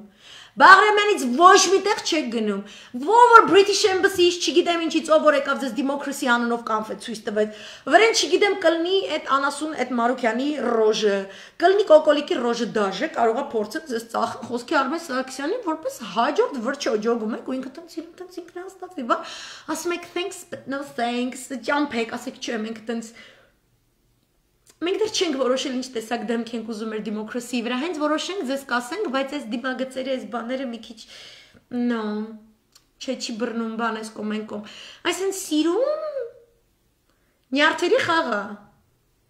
Ուրեմն դիմացկուն, սիրուն, հանգիստ, օրերով քանի օր ապեք։ 16 օր Մինչև կակվի կանչելը նստում եք բաղրեմը տեղ չեք գնում ժողովուրդ ջան, հա գալիս եք, ոչ միտեղ չեք գնում, իրանց պետք են այդ խաղաղ կադրերը, ոնց որ ես Իսրայելի մասին էի նայում, որ ամեն անգամ ասում են քանի երրորդ շաբաթն է, Իսրայելում չեն մարում ցույցերի ալիքները, այնտեղ դուսա գալիս Նետանյահուն ասում է, վсё Ոչ մեկը չի կարող այլևս քայլերտներով ցույցեր անել, արգելված է կարանտին, կորոնավիրուս, չգիտեմ ինչ էս կոմենկով, սրանք սոցիալական դիստանցիայով են ցույց անում։ Իրանց 1.5 մետր հեռավորության վրա։ Դու սա գալիս ասում ես, вообще չի կարելի քայլել։ Вообще ոչ մի ձևով ոչ մի երթ չտեսնեմ։ Իրանք սկսում են մաշնեկով երթ են անում։ Ամեն անգամ տուն չեն գնում։ Սիրուն գրում են տուն ավտոյով են գալիս։ Ավտոյի վրա իրաց երկրի դրոշն է։ Մեջից ռուպերներով խոսում են։ Հետո ասում են չի կարելի մեքենայի մեջ մի հոգուց ավել մարդ լինի, այդպես մարդու մի մաշն առած դուս են գալի։ То есть ինչ ուզում է այս յետիմ շունը անի, մենք իր ռեսուրսը պետքա մաշացնենք к чёртовой матери։ Ինքը չունի այդ ռեսուրսը։ Թուրքի ռեսուրսն էլ հետը։ Ոչ մի բան էլ չունի։ Իրանք ուզում են որ մեր նյարդերը տեղի տան ու իրանք սկսեն պատերազմ ու իրանք պովոդ ունենան այս շատ խրուպկի այս հավասարակշռությունը փշրեն որտեվ մեր մոտ երբ որ իշխանապողություն եղավ եւ մեկ այլ թիմ եկավ մենք ունենք այն դիվանագիտական ներուժը եւ արսենալը որով թե տազիկներին թե թուրքերին կարանք ուղարկենք չորտովի մատերի ու իրանք այդ շատ լավ գիտեն Դրա համար են իրանք այս տակտիկա են դիմում, որպեսզի մենք ի սկզբանե մեղավոր դուրս գանք ցանկացած ռազմական գործողությունների բռնկման process-ում, դիվանագիտական ճանապարհում իրանք միշտ փակուղի են մտնում։ Ու այդ փակուղին էլ է նյարդերի խաղ, մենք պետքա դիմանանք ու տեղի չտանք։ Ու պետքա շատ խելացի ձևով, այս բիտվա за жизнь, մենք պետքա շատ խելացի ձևով հաղթենք։ Okay? Հիմա այն միս հոդվածն է որ կարդամ ասել են, ես ինչ կարողանալ լայվերը կներեք։ Այս հատվածից կարելի է Լավ, հոդվածը կգցեմ, բայց խոստացեք որ կկարդակ, այնց լավն է։ Իհարկե լավ գիտեմ իրանց, ես գիտեմ իրանց տակտիկաներ, ես գիտեմ իրանք հեղափոխություն անելուց ինչ են անում, ոնց են այդ ուղղվածությունը տանում։ Իրանք ուրեմն երեք բոլոր այս եվրոպական լրատվականներով այն ատմոսֆերան է ստեղծում, որ մեր մոտ բան է քաղաքացիական պատերազմ է։ Մենք գիտենք որ մեր կրիցին անասունը լեգիտիմ չի, բայց իրանց դզում է որ ինքը լեգիտիմ լինի, որտեղ այտենց իրանց էժան նավթ ու գազ է գալիս Ադրբեջանից, շուտով նաև Թուրքմենստանից։ Իրանց այդ է պետք։ Ու Ռուսաստանին վատ լինի, ռուսական էներգետիկ շուկային վատ լինի, այդ է իրանց պետք։ Հիմա մենք երբ որ դուրս են գալիս, այդ շատ լեգիտիմ է, ինքը ոչ մի բան չի կարա, իրանք չեն կարող ասեն ժողովրդի դուրս գալը լեգիտիմ չի։ Բայց իրանք կարան օգտագործեն ու ստեղծեն իբր թե այս քաղաքացիական պատերազմը։ Կոկոլիկը չունի այդ ռեսուրսը։ կոկոլիկը չունի այդ ռեսուրսը, իրանք այդ շատ լավ գիտեն։ Ու դրա համար մենք պետք է բոլորս, այսպես первый ряд, ասում եմ, tea and biscuit, ոչ միտեղ չգնալ, ու շատանալ, իրանք ստուպրի բերել, իրանք ոչ միտեղ չկարանան մտնեն աշխատանքի, ոչ մի բան։ Ինքը պետք է հրաժարական տա, կամավոր հիմունքներով հրաժարականը գրի, ռադքաշի ու գնա։ Այդ պետք է լինի։ Ոչ թե որ մենք գնացինք, իրան ընդեղից հանեցինք, եսիմ ինչ, ինքն էլ մի հատ եսիմ ինչ էր, իրանից սարքեն էշնահատակ, իրանից սարքեն չգիտեն ինչ, իրանից սարքեն մի հատ բան, դեմոկրատիայի տոլի, չգիտեմ ինչ տոլի, ամեն ինչ, թուրքն է խոսալու, չգիտեմ այնտեղ եվրոպացին, էլ չգիտեմ կոլոդհովոներ, անասուններ, այլ նարկոշներ, չգիտեմ ինչեր, հակաժները փակ, մենք մի գծի վրա, մեր գիծը թուրքի թեմա։ Եթե մենք այս գիծը չպահենք, թուրքը մտնում է Հայաստան։ Դուք այսօր Բաղրամյանում պահում եք Երևանը Թուրքից։ Մեկ օրինակ ինձ մնա, ես չի թողնի, Մհեր Գրիգորյանը փետրվարի 27-ին գնար եռակողմ բանակցությունների։ Իրանք ինչ-որ փաստաթուղթ են պատրաստում, իրանք կփորձեն մեր գլխին սարքել, մենք պետք է մաքսիմալ զգոնը լինենք, առանց էյֆորիայի, առանց չգիտեմ ինչ զգացմունքների, ու մենք պետք է գիծը պահենք, չի կարա զինվորը, որը գիծ է պահում, պոստ է պահում, ինքը չի կարա զգացմունքների տրվի։ Պոստի կանգնացի պես ենք, երեխեք ջան, սաղս, դուք Բաղրամյանում, մենք էլ ստեղ, իմ մոտ вообще 3 տարի այդ վիճակն է, որովհետև ես գիտեմ ով է թշնամին, ես գիտեմ ինչ է անում։ Այտենց երազական մի նայեք, որ գնացիք, 2 օր էս արեցիք, մի քիչ երաժշտություն հնչեց, մի քիչ էս խոսացիք, всё բան չի, ոչ մի բան չի լինում ու գնացինք։ Իրանք ուզում են հրահրեն, որ մենք զենք վերցնենք իրար վրա, իրար արյուն թափենք, որ իրանք լեգիտիմություն ունենան միջամտեն մեր գործերում։ Դրանից մենք այնքան ենք տուժելու, որ էլ ասելու չի։ Այնքան ենք հետ ընկնելու, որ էլ ասելու չի։ Так что գիծը պահեք զինվորի լրջությամբ, ես կատակ չեմ անում, կարող եմ մի քիչ այդպես բաներով եմ պատմում, բայց գործը պահանջում է շարքային զինվորի լրջություն, որը կանգնած է պոստին, ու պոստը չենք թողնում։ Ու սատանեքին չենք լսում, ոչ մի ձև չենք լսում, ոչ մի ձև իրանք մեր մոտ, ոչ մի ձև չունեն որևէ լեգիտիմություն։ Մենք դա մեր մեջ գիտենք, մենք գիտենք, որ դավաճան կապիտուլյանտը չունի լեգիտիմություն, որ ոչ նրա ընդունած որոշումները, ոչ խոսքերը, որևէ իրական հետևանքներ չեն բերում, որովհետև լեգիտիմ չէ, ոչ ոք իր շուրջը այլևս չի ցանկանում երևալ, իր հետ աշխատել, ոչ ոք չի ցանկանում։ Գնալով նոսրանալու են իր կողքը կանգնածները, արդեն նոսրանում են, էլի պետք է նոսրացնենք։ Իսկ եթե առիթ լինի այդ ընթացքում, որ անպայման կարելի է մտնել կայծակնայինով անել, այդ ես վստահեցնում եմ ցույցի կազմակերպիչներին, որ իրենք ճիշտ բանակցային գործընթացներում գտնվելով ճիշտ ղեկավարության հետ, համապատասխան երկրների, իրանք կարողանան դա իրականացնել նենց, որ մեր երկրի լեգիտիմության վրա, հետո սևամպեր շատ երկար ժամանակով չկուտակվեն մեկ, երկրորդը ոչ մեկ մեզ չներքաշի պատերազմի մեջ, որտեղ մեղադրվող կողմը մենք ենք։ Հոդվածը, որը ցանկանում է ձեր հետ կիսվեի, կոչվում է «Вектор на войну с Россией. Пополнит ли Турция первый эшелон противников»։ Ինքը շատ հետաքրքիր վերլուծություն է։ Ներկայացված է ռուսաստանաբնակ, ռուսաստանցի պատմաբանի կողմից Ալեկ Այրապետով, որը շատ հետաքրքիր վերլուծություններ է իրականացնում Թուրքիայի հետ կապված։ Կարող եմ այսպես մի քանի աբզացներ կարդամ, տոլի նիետ, չգիտեմ, որ սկսում կարդալ քչանում են մարդիկ չեն լսում, մյուս կողմից էլ որ դնում եմ չեն կարդում, կամ կարդալուց այդ վվդները չեն անում։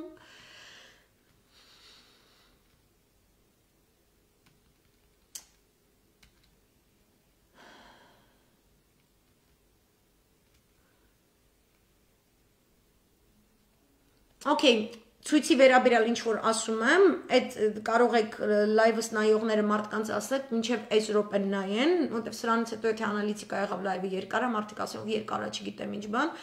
Okay, ուզում եմ կարդալ, որտեղ շատ կարևոր է ինքը։ У Российской Федерации есть все основания рассчитывать на нормальное сотрудничество с Турецкой Республикой при условии, что Турция будет следовать курсу кемализма, который предполагает отказ от внешнеполитических авантюр и строительство турецкого национального государства. Սա է իր հիմնական, այսպես, the gist of the conversation. По словам историка, у Российской Федерации нет ни единого шанса сохранить эти хорошие отношения с Турцией при условии, если Турция выберет путь неоосманизма, то есть выхода за этнические границы Турции и какой-то ревизии. Այս բառը շատ եմ սիրում, մեր հունական արտաքին քաղաքականության գծում էլ է դա օգտագործում, մենք ընդունում ենք Թուրքիա, որը չի հարկադրում իր պատմական ռևիզիոնիզմը արտաքին հարաբերությունների վրա տարածաշրջանում, շատ լավ է գրած, и какой-то ревизии постосманского государственного устройства на Балканах и на Ближнем Востоке. А сейчас, как выясняется, определенные планы имеются и в отношении тех регионов, которые никогда не входили в историческую Османскую империю, охватывающие не только Кавказ и Закавказье, но и тянущиеся в Среднюю Азию.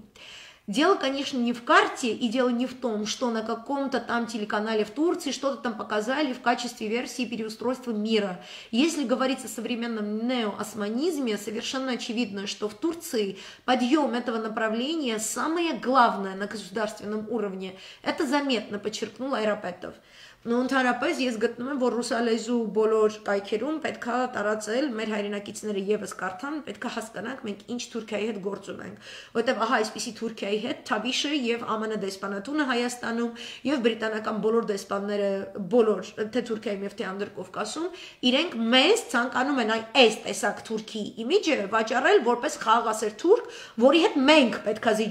զիջումների գնանք.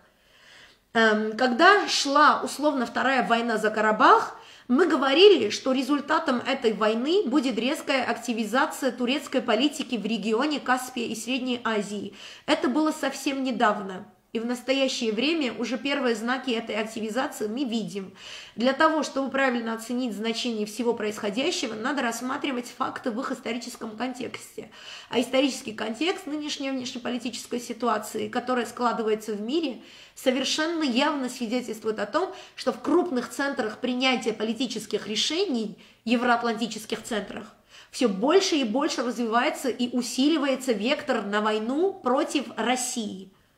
Строго говоря, об этом даже в открытую уже заявляют не на каких-то негосударственных телеканалах. Когда генеральный секретарь НАТО совсем недавно открыто заявил о том, что с Россией нужно говорить с позиции силы, то что предполагается? Это ведь уже не телевизионная передача какой-нибудь BBC, рассуждающая о том, сколько ядерных бомб потребуется для уничтожения Москвы. Заметьте о настрое. Там, на BBC, ведь не рассуждали, сколько ядерных бомб потребуется для уничтожения Лондона. А я думаю, что в случае чего господам, живущим в Лондоне и Париже, тоже не поздоровится. Но они почему-то думают, что у них-то все будет хорошо. И совершенно очевидно выстраивается концепция возможного двухуровневого военного конфликта против России. На первом уровне впереди всех сейчас бегут наши не братья, не рабы, украинцы. Совершенно очевидно, что есть такой народ и такое государство, которое продемонстрировало, что готово погибнуть, сгореть в пожаре атомной войны, оставить от себя дымящуюся воронку, но хоть чем-то навредить русским. Это государство называется Польша. Передовая линия – это Прибалтика, это Польша-Украина. Она совершенно четко читается, и в южный фланг этой передовой линии очень многие хотят втянуть и Турцию. В Турции, как мне хочется верить, есть разные позиции в государстве, но сейчас на фоне победы в Карабахе у них совершенно очевидно побеждает тенденция в сторону того, что они в состоянии своим вмешательством переломить ход конфликта. Им кажется, что они открыли что-то совершенно новое на поле боя, что даст им возможность добиться какого-то перелома, такого же перелома, как в свое время изобретение янычар позволило им добиться перелома в завоевательной политике, продолжил историк. Насчет того, что в Краснодаре и Туапсе сейчас турок нет, это наша точка зрения.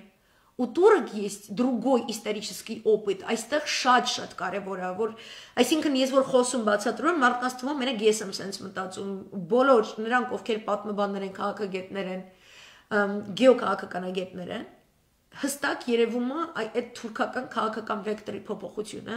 քեմալիզմից, որը ինչ որտեղ նվեր չեր էլի ինքնին, դեպի նեոօսմանիզմ, որովհետև իրենք հայտ են ներկայացնում այլ երկրների տարածքների հանդեպ, ինչը եւ արգելված էր երկրորդ համաշխարհային պատերազմից հետո ՄԱԿ-ի շրջանակներում ձեռք բերված աշխարհակարգից։ Հիմա քանի որ ԱՄՆ տարբեր միջամտություններ է իրականացնում, օգտագործելով Թուրքիային, ասելով, որ նա ստեղծում է նոր աշխարհակարգ, Թուրքիան ասում է, «Раз пошло такое дело, ու դուք նոր աշխարհակարգ եք ստեղծում, ձեր նոր աշխարհակարգի ստեղծման process-ում ես էլի համար ստեղծեմ մի հատ նոր Թուրքիա, որը իմ վաղուց մոռացված հին լավն է կամ լավ հինն է, որը սուլթանատ հանդիսացող այդ իր կարմիր խնձորը 15-րդ դարից սկսած, որ Բալկաններով, չգիտեմ, Հյուսիսային Աֆրիկայով, Կենտրոնական Ասիայով, ամբողջ Անդրկովկասով եւ այլն, իբրև թե պետք է լինի մեծ pan-թուրանական կայսրություն, անպայման իսլամի էլեմենտով, որը մուսուլման եղբայրների ջիհադիստական գաղափարախոսության կրողն է, ու սա կոչվում է նեոօսմանիզմ, ու սրա դեմ առնող չկա, ու ինքը շատ լավ է ասում։ Ձեզ թվում է ինքը դեռ ռուսական բանի հետ է խոսում աղբյուրի հետ, ու ասում է, օքեյ, մենք հիմա ասում ենք, որ Թուրքիայից վտանգ չկա ու Կրասնոդարում եւ Տուապսեում ոչ մի թուրքեր չեն ապրում, որպեսզի այնտեղ թուրքերը կարողանան ինչ-որ դիվերսիա իրականացնել, բայց ասում եմ, в свое время турок не было и в Константинополе, и в Измире, а сейчас там не осталось греков, которые эти города построили и создали. В свое время турок не было и в Карсе, вообще не было, а теперь там не осталось ни армян, ни греков. Так что у турок есть своя позиция на то, как этот вопрос решается. Можете посмотреть и в Карабахе, как это решается. Остались там армяне в районе Гатрута или нет? Никого это, кстати, особо не беспокоит. В мире нулевая реакция. И, разумеется, эта нулевая реакция, она подталкивает на будущие действия. Заметьте, что Турецкая республика, она очень выборочно относится к незыблемым с точки зрения Турецкого министерства иностранных дел принципам международного права. Например, в случае с Карабахом или Донбассом, в случае с Крымом были заявления турецкого МИД о недопустимости исправления границ, о недопустимости нарушения существующего порядка вещей, а вот в случае, например, с Кипром, таких заявлений я не припоминаю. Даже наоборот, постоянно педалируется точка зрения на то, что у народа, у этнического меньшинства, исторически проживающего на определенной территории, есть право на нарушение вот этих самых неправильно созданных границ и реалий, заметил Олег Айрапетов. Այսինքն այդ հյուսիսային Կիպրոսի պատճառաբանությունը, որ ինքը բերում է, իբրև թե քանի որ այնտեղ էթնիկ թուրքեր են ապրում, ուրեմն պետք է դա ճանաչենք որպես անկախ թուրքական հանրապետություն, բայց այն որ Արցախում հայեր են ապրում եւ ազգերի ինքնորոշման իրավունքով, ընդ որում առանց ոչ մի թուրքի կպնելու, պրետենզիա ներկայացնելու Ադրբեջանի ինչ-որ տենց այլ հատվածների ապրում են, ինքը ասում էր, որ այնտեղ իրանք չպետք է ապրեն, то есть երբ իրան պետք է, ինքը օգտագործում է այդ միջազգային իրավունք, երբ իրան պետք չի, ինքը օգտագործում է իր ուժը, այդ ուժի հետևանքով դատարկում է այդ տարածքը, ինքը այնտեղ վերաբնակեցնում է իր թուրքերով, հետո ասում է, ահա, այս են իմ թուրքական սփյուռքը, հիմա էլ կնստենք Լոզանը կվերաբնակցենք, քանի որ այստեղ թուրքեր են ապրում, всё, ճանաչենք, որ սա թուրքական պետություն է։ Ու դա էքսպանսիոնիզմը, ու դա ինքը իրականացնում է ռևիզիոնիզմ, գումարած իր կամայականությամբ միջազգային իրավունքի նորմերը մեկնաբանելու միանգամայն ապիկար տակտիկա, որովհետև դա իրավունքի հետ աղերս չունի, իրավունքը չի սիրում աքսիոմայից դուրս նման կամայականություններ։ При этом, по его словам, Россию с Турцией объединяет группа больших интересов. Это торговые отношения, сотрудничество в области атомной энергетики, сотрудничество при строительстве Южного потока. Но параллельно с этим нас многое всегда и разъединяло. Даже в момент, когда наиболее острые черты этого противостояния, я имею в виду кризис с самолетами в 2015 году, казалось, были преодолены. Это противостояние и в вопросе Ливии, это противостояние в Сирии. Кстати, в отношении Сирии Турецкая республика тоже не очень-то следует идее о незыблемости государственного устройства, как, кстати, и в Ираке. Такова логика внешней политики. Нам долгое время казалось, что эти противоречия нас не касаются, а касаются Ближнего Востока. Мы привыкли, что это нестабильный регион. Но к нам в гости эти противоречия и эти турецкие действия уже стучатся, считает российский историк. Хочу напомнить, что в 2019 году состоялся визит господина Зеленского в Турцию, и там произошло подписание соглашения о военном сотрудничестве между двумя государствами на межправительственном уровне. Это соглашение подписали бывший советский офицер, министр обороны Украины Андрей Таран и Хулуси Акар, министр национальной обороны Турции, бывший начальник Генштаба. Он, Акар, потомок мухаджиров, то есть черкесов, которые были выселены императорским русским правительством после окончания Кавказской войны. Акар занимал самую жесткую позицию по отношению к Карабаху, и ничем хорошим применительно к Украине и Донбассу это тоже не грозит.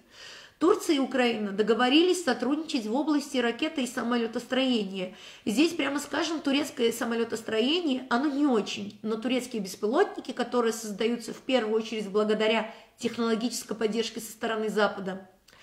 они в этом отношении очень заинтересованы в том, чтобы иметь собственное производство тех деталей, от импорта которых турецкая оборонка зависит. Очевидно, они надеются на то, что на Украине еще не все разворовали и пропили, и то, что там можно будет что-то сделать, рассказал он. Այստեղ երկու էլեմենտ կա, որ ես կավելացնեի, դա որ այդ համագործակցությունը Թուրքիայի եւ Ուկրաինայի միջև միջնորդավորված է անգլիական հատուկ ծառայությունների կողմից, որոնք նաեւ ակտիվորեն այս պահին նույն կերպով գործում են Հայաստանի ներսում եւ Վրաստանի ներսում։ Իրենք նույն կերպ կփորձեն նույնանման համաձայնագրեր ստեղծել նախ Վրաստանում, Հայաստանի դեպքում այլ կերպ, որտեղ Հայաստանի հանդեպ ռազմավարությունը ինքը զատ է։ Վրաստանի նրանք արդեն երկիրը չեն համարում։ Երկրորդ էլեմենտը, որ կավելացնի, դա նա է, որ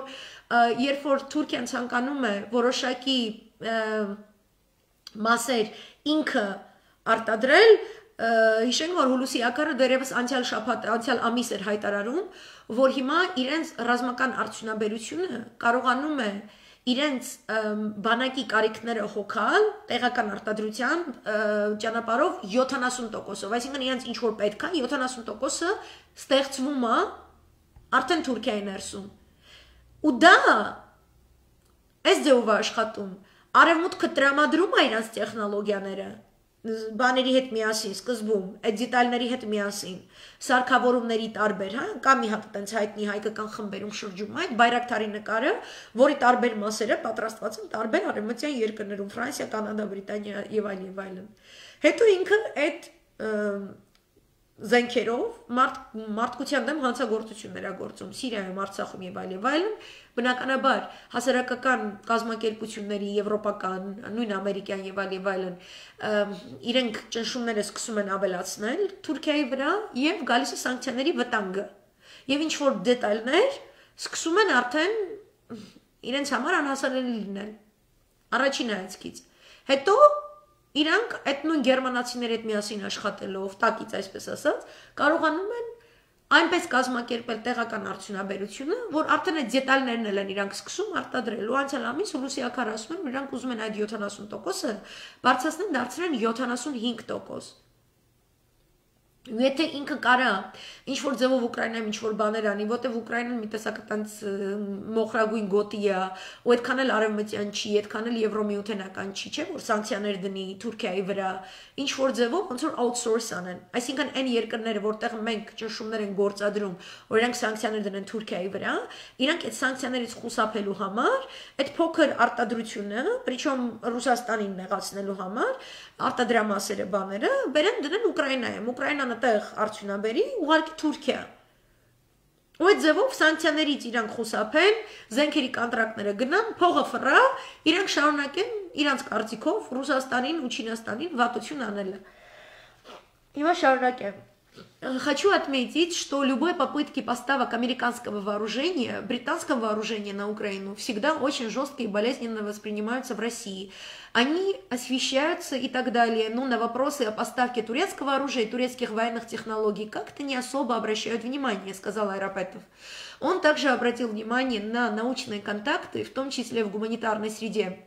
Турция, надо отдать ей должное, очень большое внимание уделяет этому. С 2019 по 2018 год турецкой стороной профинансировано около 15 тысяч украинских проектов на сумму свыше $1 миллиарда. Это серьезная вещь. Создаются центры влияния, политические, научные и прочие. Это огромное значение имеет. Естественно, турки смотрят на возникшую ситуацию как на определенные окна возможностей. Если наложим на турецкую историческую традицию взгляду на территории Северного Причерноморья, как на утерянные Османской империей, а сейчас неоосманизм, то вывод совершенно очевиден. Соответственно, с этим строится и позиция Турецкой Республики по Крыму, недавно прозвучавшая. Ясно, что в украинский период Крыма с 1991 года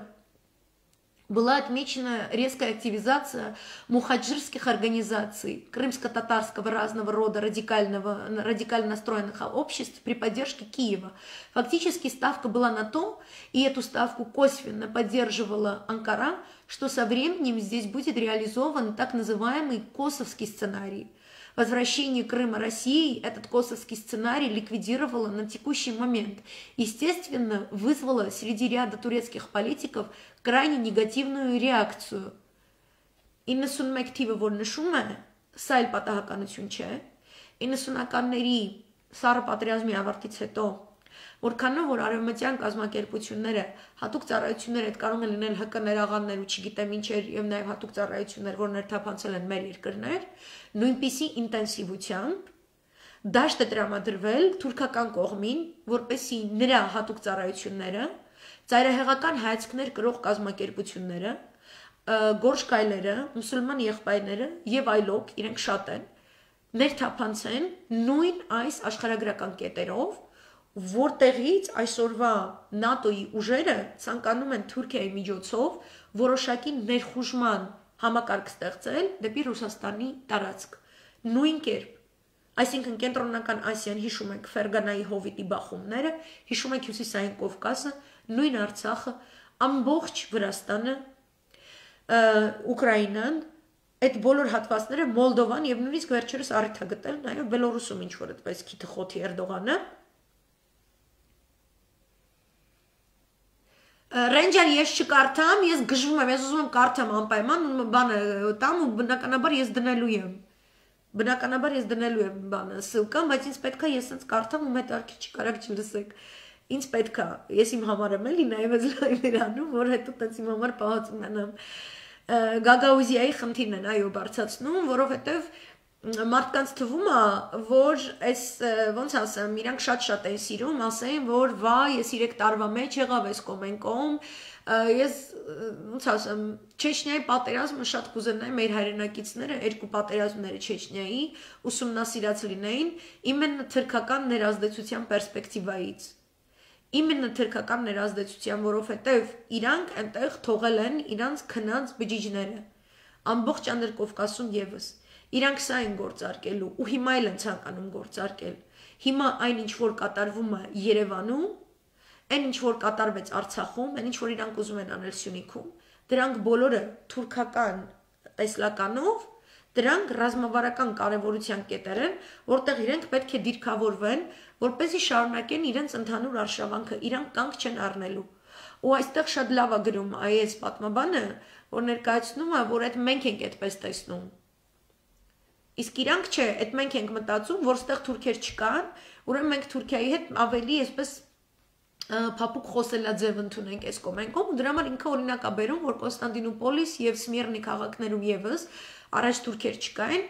այսինքն իրենց համար կոտորած անելը 1-2 է, ու ինքը այստեղ շատ հստակ ներկայացնում է, որ եթե դա արևմուտքի շահերից բխում է, իրանք դրա դաբրոն կտան։ Հոդվածին քիչ մնաց, ով որ խնդրում եմ, ում հետաքրքիր չի, մի լսեք, բայց ես ունեմ sense բաներ ունեմ, էլի սեգմենտներ ունեմ իմ լայվերում, երբ որ ես ամբողջ հոդված եմ կարդում, վերլուծում։ Այսպես ուրեմն, այնտեղ գտնում եմ, որ կարևոր է ու մեր հետ կապ ունի։ Все это не означает, что мы обречены на противостояние с Турцией. У нас есть крупные взаимные интересы, и сейчас вопрос четко и ясно стоит только о том, какая из тенденций победит. Если Турция, Украина и Польша готовы и примут решение, что готовы выступить, если не единым, то скоординированным фронтом против России, ничем хорошим это нам не светит. Отмечу только то, что ничем хорошим это не будет светить и им. Но, собственно говоря, в этом и состоит основная идея плана, который принимается где-то в других странах. Сделать так, чтобы пострадал этот первый эшелон. Что с ним будет, это не важно. Հասկացաք, մենք էլ ենք այդ первый эшелոնի մեջ մտնում։ Ինքը գրում է Ուկրաինայի Պոլշայի մասին, Հայաստանն էլ է։ У շատ ճիշտ է գրում. Что с ним будет, это не важно. Может, он костьми ляжет и сгорит, но важно, что он нанесет определенный ущерб России. Когда я говорю об ущербе, речь не только о военной составляющей. Да, сейчас Черноморский флот Турции, он наиболее мощный, вместе с болгарским, румынским, возможно, и украинским, если считать надувные лодки Украины. Они могут создать достаточно мощную группировку, но ракетно-ядерное оружие при наличии Байрактар никто не отменял. И вот эти беспилотники, о которых сейчас только ленивый не говорит, они же не снимают необходимость создания современных ВВС, космических сил и так далее. Другое дело, что на эту кнопку сложно нажать, но кроме этой кнопки существует еще один фактор, на который нынешний президент Турции очень сильно и открыто нажимает. Это этнический, этнокультурный фактор. А здесь работает школа, и в этом направлении Москва исторически не признает, кроме заявлений первых лиц, она не признает это направление политически важным. Ничего подобного пока что мы не видим, кроме заявлений. Чем это закончится, мы посмотрим. Ситуация достаточно сложная, достаточно опасная, так что момент принятия решений, очевидно, наступает. И связано это с переходом к власти ястреба в Вашингтоне. В Киеве, где больше всего в управлении людей, которые готовы сгореть сами, смотрят на это с большой надеждой, что вот будет война, и бог с ним, что на нашей территории. К тому же тех людей, которых они называют на Донбассе и в Крыму, несколько миллионов заложников, те же самые люди, которые называют их заложниками, называют этих людей предателями, отбросами, людьми, которых надо уничтожить. Если по ним пройдется каток войны, то по новам в Киеве все равно. К тому же у них почему-то есть твердое убеждение, что этот каток войны им ничего не отдавит. А эссенс ուղեղով իրանք մեր Արցախում, մեր զինվորներից եւ մեր արցախցիներից այսպես մսաղած սարքեցին։ Մեր Թավշյա Զելենսկին, մեր այս կապիկը այս նույն ձևով ինչ ուզում է լինի, թող այդ կռիվը լինի, իբր թե արևմուտքը կգա ինձ կպաշտպանի, իբր թե ինձ չգիտեմ ինչ կանի, զատո ռուսին վատություն կանեմ, ես կդառնամ գլոբալ մասշտաբով մի աննախադեպ առաջնորդ, որը ինքնաբուխ չգիտեմ ինչ արեց, այդ կուտը, որ տենց այս անասունին ծախել էին, մեզ տարավ սենց զոհաբերեց, շատ ճիշտ է գրված հոդվածում, որ իրանք ախել չեն քաշի, թե քեզնից քանի հոգի կոչնչանա։ Снова говорю, любой незаинтересованный критик может посмотреть на то, откуда, из каких стран звучат наиболее радикальные призывы расправиться с нашей страной, а зачастую и с нашим народом, нашими народами. Это Прибалтика, это Польша, это Украина, но сейчас к этому прибавилась и Турция. Я не говорю о всех, но подобная тенденция существует. На нее нельзя не обращать внимания, ее нельзя недооценивать, к этому нужно быть готовыми. Раз так, значит, некоторые люди на той стороне моря должны понять, что если они выберут такое решение, то это ответственное решение, которое вызовет в Российской Федерации не менее ответственную реакцию, резюмировал историк. Им համար սա շատ կարևոր հոդված է, շատ լավ վերլուծական է, ով հավեսում էր լսած, մերսի, кто слышал, молодец, ինչպես ասում են, որտեվ Սա արտացոլում է, որ իսկապես ես էլ եմ այդպես կարծում, որ հիմա գալիս է այդ որոշումը կայացնելու պահը ու այդ որոշման կայացման այդ խաչմերուկում կանգնած է մեր Բաղրամյանի ցույցը։ Այդքան մեծ ու փոքր է աշխարհը միաժամանակ, այդքան գլոբալ է խաղը ու այդքան տեղայնացված է խաղը։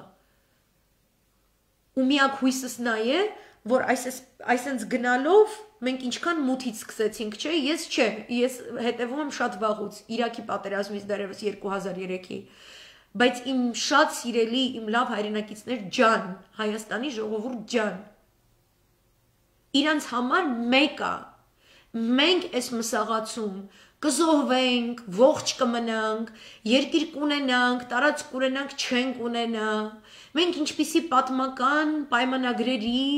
շղթա ունենք այդ մեր հակառակորդների հետ, իրանք թքած ունեն, հասկանում եք, իրանք չեն նայում այդ կողմին։ Իրանք դրել են իրենց ռազմավարությունը, իրենց Պենտագոնի կողմից միջնորդավորված ՆԱՏՕ-ի դիմաց, ՆԱՏՕ-ի կողմից միջնորդավորված Թուրքիայի դիմաց, իրանք դրա համար հատկացրել են որոշակի միջոցներ, ռեսուրսներ, մենակ ֆինանսի մասին չի խոսքը։ Այս ամբողջը սառը պատերազմի ավարտից հետո որ կատարվում է, вообще ՆԱՏՕ-ի ստեղծումից ի վեր, որը կոչվում է դիրքավորվում ընդդեմ Ռուսաստանի, ինքը գալիս է հասնում է իր եռման կետին։ Սառը պատերազմը դադարեցնելով ԽՍՀՄ առաջնորդները շատ միամտորեն մտածել են այն էլ այդ ձևով դադարեցնելով, այդքան չհաշվարկված, այդքան այդ երևույթի, այդ փլուզման երևույթի կողմից այդքան կյանքեր խլելու գործոնը вообще հաշվի չառած, քանի հոգի կմահանա այդ հապճեպ պրիվատիզացիաներից, այդ հապճեպ իրավիճակներից, երբ որ մարդիկ չունեն քաղաքագիտական պատրաստվածություն, հասարակությունը պատրաստ չի ինչ-որ նոր համակարգի անցնելու, իրենք իրարից կտրվում են, չկա տնտեսական օրգանական կապը, իրենք չունեն միջոցներ ապրելու եւ քայքայվում է հասարակությունը։ Մեր կողմից դա դիտարկվել է որպես եկեք դեպի ավելի խաղաղ ապագա գնանք, առանց մեկը մյուսին փոխադարձ վերացման քաղաքականության, բայց արևմուտքի կողմից անընդհատ եւ գնալով ավելի ուժեղ կերպով դա քարոզվում է որպես իրենց ձեռք բերած հաղթանակ ԽՍՀՄ ժողովրդի հանդեպ։ Իրենք հաղթող կողմն են եւ մեզ պարտադրում են, որ 90-ականներին այդ ամենին վերջ դնելը դա կապիտուլյացիա էր։ Եվ մեր բոլորիս հետ վարվում են, ինչպես վարվում են կապիտուլյանտների հետ։ Եվ այս մոդելը մինի, մաքսի, միդի չափերով անդադ գործարկվում է։ Մեկ Յուգոսլավիայի վրա, մեկ մեր վրա, չգիտեմ քանի անգամ Ուկրաինայի վրա, քանի անգամ Վրաստանի վրա։ Այսինքն մարդկային հարաբերությունների բարօրությունը, տնտեսական իրավիճակի կարգավորումը իրենց այդ ռազմավարության հիմնական նշաձողը չէ։ Դա ուղղակի այն պլպլան թուղթն է, որի մեջ փաթաթած է իրենց խոստացած կոնֆետը, որը մեզ կոնֆետը ցույց չեն տալիս, մենք ինչ թղթով փաթաթած բան են ցույց տալիս։ Հետո այդ թուղթը բացում ես, բարձում է մեջը քո թշնամու կողմից սարքած բայրակտարն է, որը քո ազգի գլուխը ուտելու է։ Ու իրանց վեճի չի։ Իրանց համար է տարածքը։ Տարածքը պետք է մաքրվի, որպեսզի Ռուսաստանը թուլացվի, Չինաստանը թուլացվի, Իրանը ծնկի բերվի։ Ինքը այդպեսին է, կայսրությունը այդպեսին է, ինքը ունի տենց մոնստրի հատկանիշներ, ինքը պետք է անդադ ուտի ինչ-որ մեկին, ու ես պրոստ ուզում եմ մենք այդ ուտելիքը չլինենք, մենք չդառնանք այդ վիշապի, մի քանի գլխանի վիշապի սնունդը չդառնանք, ու քանի որ տենց սիրուն սկսեցինք լիրիկայով Ղազարոս աղայանի հեքիաթի մեջ այդ որ կա այդ Կա չէ, որ ասում եմ մի հատ օձ գալիս է քարանձավում, ապրում է մի հատ դև ու հայկական գյուղ է լինում կամ ինչ ամենասիրուն աղջկան իր մոտ պետքա տանես, ինքը պետքա ուտի, չգիտեմ ինչ, ու գնում է մի հատ աղջիկ, որին մայրը սովորել է ոնց արևի անունով, ինքը խաթարի չար է, այսպես ասած, ու երբ որ օձ ուզում է իրան ուտի, ինքը տենց գոռում է ու ասում է ես քեզ ինչ եմ անում, ասում է այդ օձին քշում է տեղից էլի, ասում է ես քեզ արևի անունով հրաման եմ տալիս, որ դու հենց հիմա այդ օձի, չգիտեմ, այդ վիշապիտ կոստյում գցես, չգիտեմ ինչ անես, ու գնաս տեղից ու անհետանաս ու ես իմ ինչ անես, ինքը այդ դևի կոստյումը տենց գցում է, տակից դուրս է գալիս իր նորմալ տղա, որ ակազվեց ինչ որ տենց արքայազնա, որ սկսում է իր հետ նորմալ ապրել։ То есть это լոբինգ պետք է տանենք, էլի, որ մենք տենց սիրուն չայով բանով նստում ենք բաղարմանում ցույց ենք անում, արևի անունից այդ բրիտանացի են մյուս դևերին էս կոմենկում, ասում ենք այդ բրիտանական կաստում շլվարած գցի, մի հատ նորմալ մարդավարի հետ վարվի էս կոմենկում։ Երբ որ դու իրան ստիպում ես քո հետ հաշվի նստի, ինքը ուզի-չուզի հաշվի է նստելու։ Ու դու պետք է օգտագործես քո դաշնակիցների ռեսուրսները այնպեսի համադրությամբ, որ իրանք մեզ հարգեն։ Ու մեր հետ ոչ մեկ չվերաբերվի, այնպես կարծես մենք արդեն գոյություն չունենք կամ իսկ գոյենք։ Չկա Ալիևը այդքան, որ իր եթիմ երկրում խոսալուց, ասի որ ինքը գտնում է, որ Ռուսաստանը պետք է Հայաստանից անի Իսկանդերը, ինքը չկա, ինքը եթիմ է։ Չկա ոչ Չավուշօղլուն, ամենաբռնապետների բռնապետ երկրի Հուլուսի Աքարը կամ Էրդողանը կամ Իբրահիմ Քալին, չգիտեմ, ինչ գրող Սևջանդամը, որ ինչ-որ կարծիք հայտնի Հայաստանում ինչ որ մի քաղաքական գործընթացի մասին։ Իրանք այդքան չկան, իրանք եթիմ են։ Ու այդ եթիմ դևին կոնկրետ չարը խափանելու գործը հայ ձեռքին է։ Այսքանը, շատ մերսի, որ դիմացաք, այս ամեն ինչը լսեցիք, շարունակաբար ցույցի, էներգիան չպրծնի, ուժը չպրծնի, նյարդերի խաղա, եկեք սղոցենք տադու նյարդերը, անենց սղոցենք, քեֆը գա, արդեն դրա բիձեն հիվանդանոցում է, դրա թորը հիվանդանոցում է, եկեք սղոցենք մի երկու հատ պոնի սատկի, մի երկու հատ էլ տենց ղուշ-մուշ բան, այտենց խելքը գլխին գա, նստի մեր հետ նորմալ շփվի մարդավարի։ Բաչիկներ ու բարի գիշեր, մերսի։